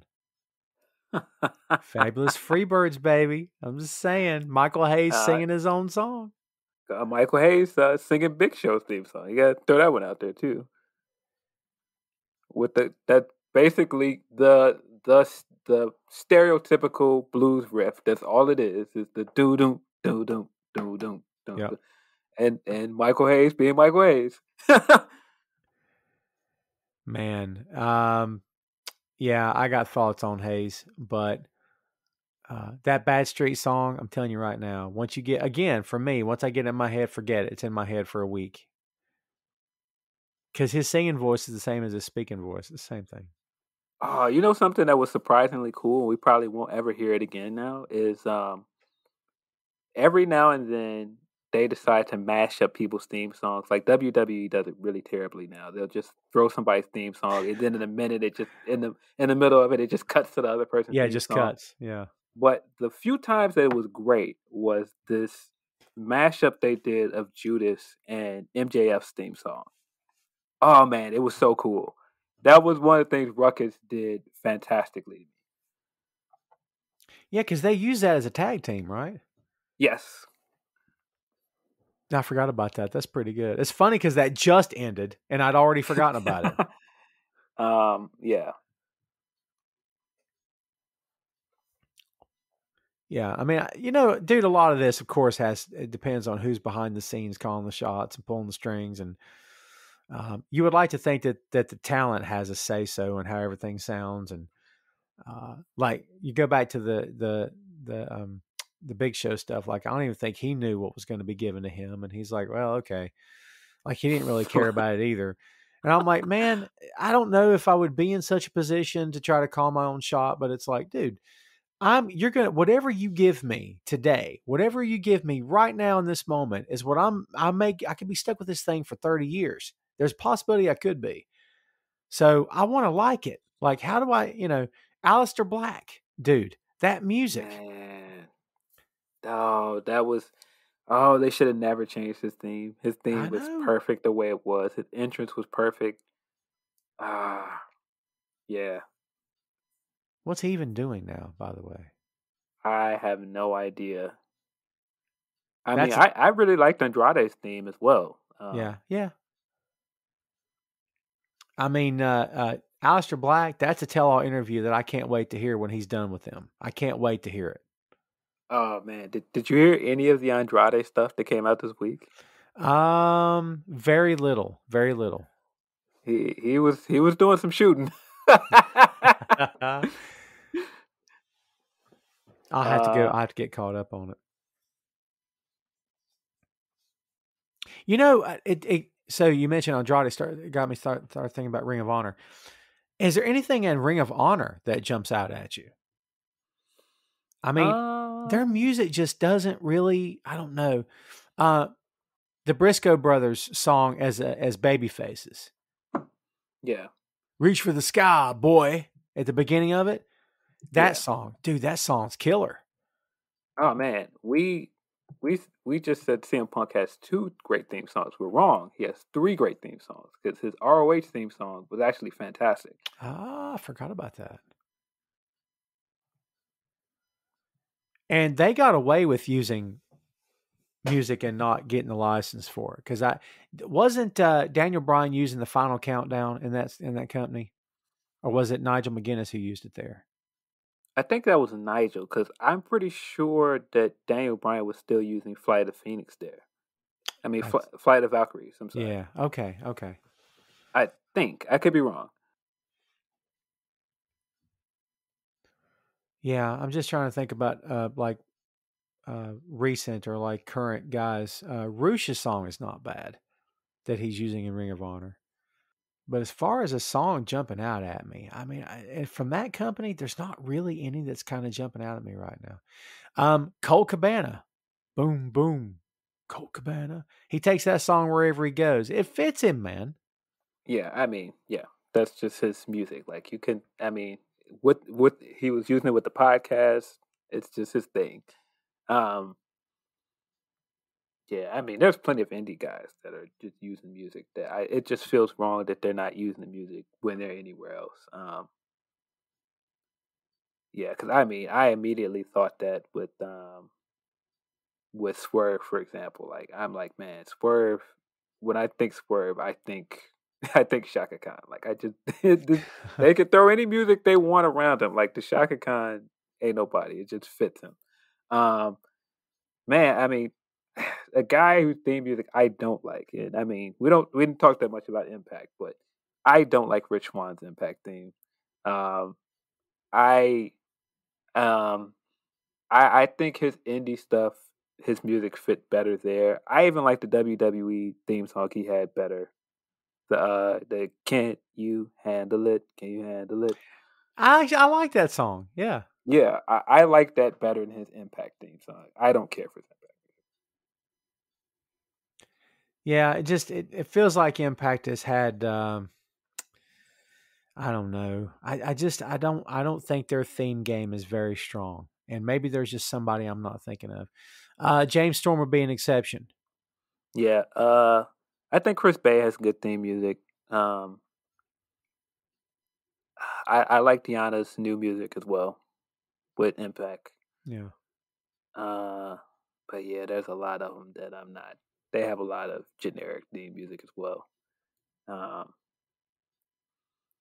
yeah, I think that's I think that's about all I got on Impact. Like a lot of their music is, yeah, And honestly, man, if you can envision in your head the song being on the generic list for the WWE games that you're trying to give your creator wrestler, it's probably too generic. So yeah. The Good Brothers theme music, current theme music is growing on me, but it's hard to get past their WWE theme music because I just loved it so much. I'm trying to get that song in my head right now. The Good Brothers. Yeah. Oh, Uh, the WWE theme. oh yeah, the I can't remember the words to it, but it started with the do do do do do do. Then it had the I forgot. It's a cover of something, isn't it? You might be right. Oh, I got it in my head now. Okay, you did it. Yeah, that's what did it. That's got it in my head now. Yeah, I can't. It's a cover of something, isn't it? I think so. I think so. But yeah, I really like their WWE theme music. I even like the OC's music when they changed it. But yeah, the Impact music is just now growing on me. But uh, yeah. Other than that, there's not a lot of Impact music that I'm into. Man, here's what I got to do. I got to find a really a great rapper and just give him the 6M and say, "Baby, I need a theme song. Got to hook me up." That's what I got to do, man. Got to find somebody. It's got to be good though. I don't want it to be, backyard or, out of your basement or some stuff. I want it to sound good and look good and be awesome. So that'll be my next quest. If anybody listening's got a rapper in mind, shoot me the info. Let's talk. So that'd be pretty sweet. Can you think of somebody that maybe like a mainstream musician that you'd love to hear do a song for somebody that you're like, man, this person's got to do? Because dude, there's wrestling fans in every walk of life. I mean, Yeah, for sure. Bad Bunny's the latest example of somebody that just had to get in. Um, yeah, I'm surprised Bad Bunny hasn't done anybody's theme yet. Uh, I think you've got a case in Damian Priest where you could do Damian Priest's theme song at some point. Yeah. Uh, hmm. There's a lot of rappers that are wrestling fans. A lot. I mean, Wale is one of them. He's doing a Biggie theme song. What about the number of rappers that Flair's been hooked up with over the years? Yeah, yeah. Yeah. He's got the Offset song. Ric Yeah, Flair drip, Flair's. right? Yeah. That's the Offset song. Is that what it is? Yeah. That shows you how much Uh, I know about the song. I've heard it a few times. yeah, it's kind of awkward because it's like, what are you doing? What are you doing hanging out with Yeah. these kids, basically? Yeah.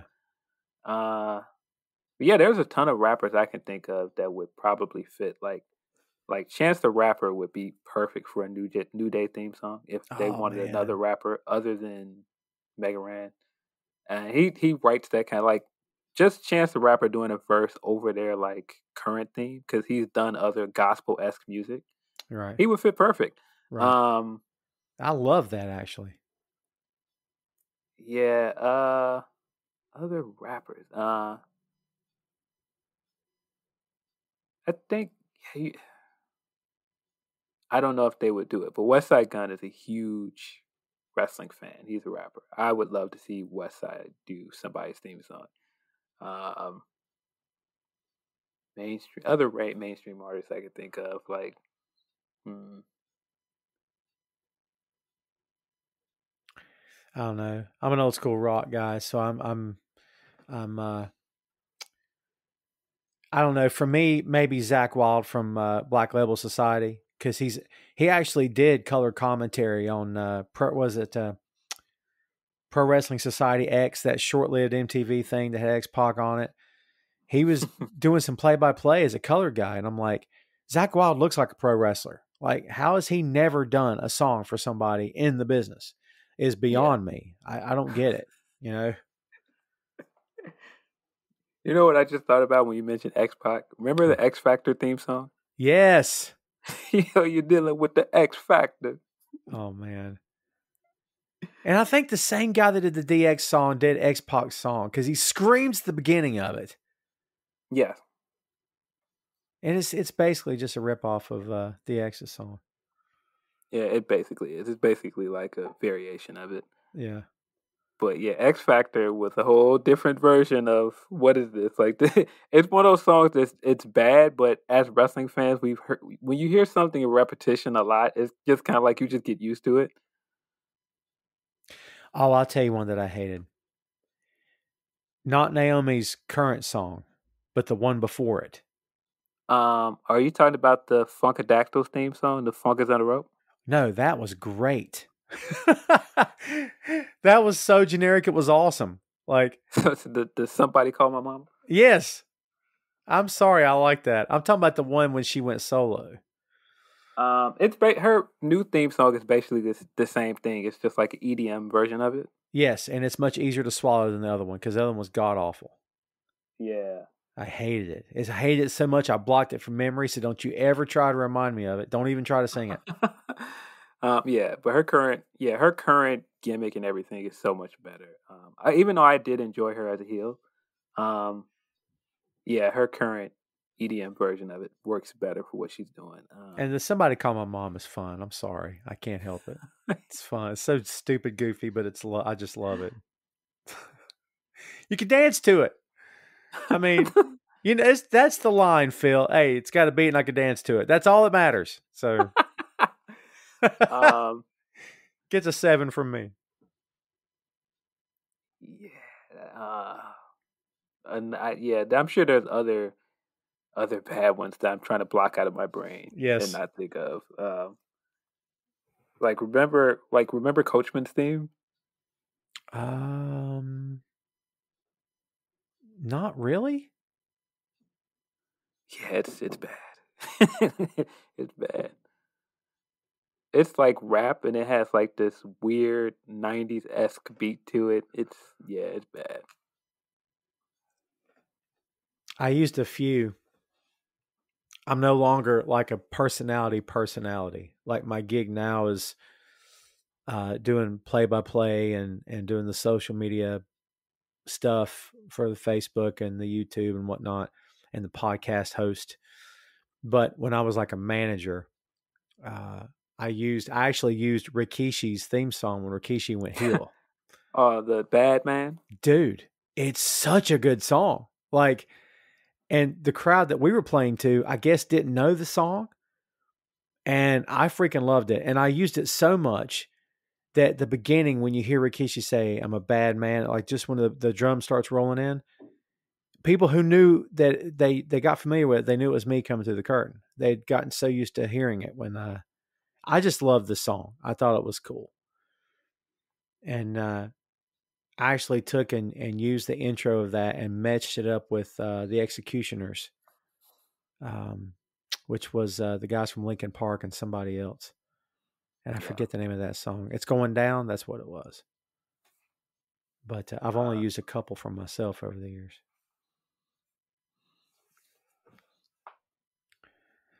Yeah, as far as truly bad songs, I'm sure there's plenty that we've not mentioned. Yeah, a lot that I'm probably trying to block out of my head. Yes. I'm a fan of the Christian theme song, not the last one he had with WWE, the one before that when he went out on his own. Yeah. It is What one that of those sounds where, like an opera at the beginning? yes, yes, Christian. Oh my God, really? yeah, it just fit him at the time. It fit him. And the music's not bad. And yeah, it's pretty. Actually, this is not a bad song. I actually like that too. I mean, shoot, we're missing out on the original Edge theme song. That You Think You Know Me. Yes. They've parodied that, him and Christian have over the years. They played it with kazoos, I think, at one point. Yeah, and that fit him too. Yeah. you know what's funny? We keep saying the words that fit him. Did it really, or is it just familiar? It's just familiar, and we just got used to seeing it. You know. I think the Christian one fit him because it was so over the top, and that's what he was doing. He was, I'm on my own. I don't need anybody, and it was just so ridiculous that it worked. The Edge, I thought his music worked just because it was subdued at the time, and I mean, you weren't going to beat the Brood theme, but it still was cool, and it worked for him as a breakout star at the time. Remember when Edge was using Rob Zombie? Yes. Dude, yes. That was so fun. So fun. That's a good song too, by the way. Really good song. I feel like that song was used a lot during that time. Yeah, it was. But I mean, that was totally the WWE aesthetic at that time. Like all the Creed music they used at that time. Oh my God. Yeah. Can you take me? Oh my God, dude. Hey, listen, they toured the world. They sold a bunch of records and made a ton of money. So no disrespect. They just, I just, it's not my thing. It's not, I don't know. It's kind of like Pearl Jam Light or something. I don't know. Ugh. Yeah, they used a lot of Creed. They used Nickelback a lot. Oh God, don't get me started. Oh man, yeah, they used a lot of Creed. What is like the most well known Creed song that they've used over and over again? I can't remember what the name of it was. Yeah, there's the one. Yeah, they've used it a bunch, like in video packages and stuff. Didn't they use a song for like Foley's retirement? And I think it was Creed. I think. I'm pretty sure it was. I think My Sacrifice is the Creed song I'm thinking of. Yeah, probably so. I think it is. I'm just trying to rack my brain. I think it's My Sacrifice. Yeah, a lot of stuff, man. A lot of great moments of great music. Some not so great. Some stuff will stay with you for better or worse forever if you're a wrestling fan. Just think, man. I mean, there could be another blockbuster song out there somewhere that has yet to happen. A blockbuster theme where, like, man, that's the greatest thing ever. I mean, I don't know. You just when you think you've heard it, all the great stuff or bad stuff you're going to hear, somebody pops up with something else, and you're like, "Oh, that's really good," or "Man, that's terrible." So, I don't know. I think we covered the basics, though. I'll go back to the first question back when we started this episode. Just like I can't envision a time when they'll stop using this, I can't envision a time when it won't matter. I think that the music is just so connected to the business now and connected to everything. I mean, I can't envision a time where it won't be used and that it won't matter. It's just too important. I mean, if for nothing else, for the vignettes, for the video packages that you can attach a song to make it mean something. I think there's a lot to say about that as well, man.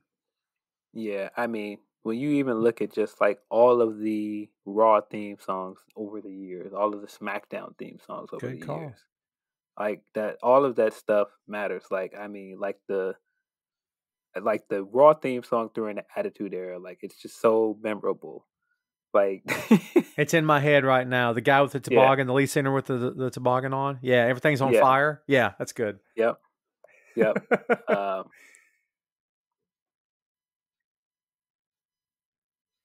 Yeah, I mean, there's SmackDown theme songs that I'm not drawing a blank on, but there's tons of SmackDown theme songs that are the same. They've changed SmackDown so many times over the years. So many times. Yeah, NXT is the same thing. Like I always think of the not the one, not their first one, not the Wild and Young, which is yuck. uh, the one like right after that. And for what now you're talking about? For NXT. Oh, yeah. I don't much care for the one they use now. I don't either. I like the one before that, when they're all in a ring and they were chanting the "We are not your kind." Yeah. I like that one better. But this one, I'm not a big fan of. I actually think the theme to Dynamite's pretty sweet. Yeah, I like it. I think they should stick with that one for years. I wouldn't be changing that at all. I think it's perfect for them, actually. So, well, 2 hours in, we probably got another 2 hours of this for sure. Probably stuff we hadn't even thought about, but I think we've hit the basics and the big ones and the milestones and whatnot. So,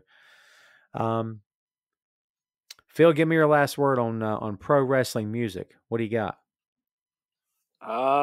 There's a fine line you got to hit, of course. Like, yeah, like we were saying, there's tons of bad music out there, but there's tons of music that have, made someone's career. It's really one of those things that can make or break your career.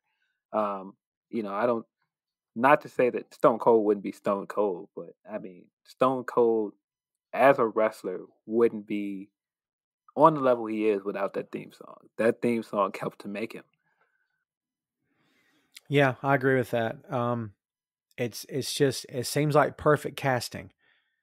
And there's so much about Austin's story. That's another podcast another time. But there's so much about Austin's story and about everything that just seemed to fit and come together at the right time. It's almost like it was written for Hollywood. It's perfect. Like how things just came together, including the music. And it was just perfect. I mean, like you said, man, it can make or break your career. And I think that's something important to leave the people with. Is that no matter how much you think we just geeked out for 2 straight hours about music, and you're totally right, we did. But the fact of the matter is, if you're a pro wrestler, it's important what you're coming out to because it's going to define who you are, what you care, or at least what your character is. You got to be comfortable with it. You got to either hate it so much that you have to use it because it's perfect, or love it so much because you can't hear yourself coming out to anything else. It's got to be, like we said before, man, this could be what you're stuck using for 30 years, so it's got to be good. So, yes, it's important. Yes, it means something. And yes, in the business, professional wrestling, the music is part of the presentation. And the presentation is the majority of who you are, is your presentation. Not just what you could do in the ring, but who you are as a character. The music's always going to be a part of that. And that is pro wrestling music. Hey, thanks for listening to the show. Check out our social media on Twitter, Facebook, and Instagram at 6M Podcast.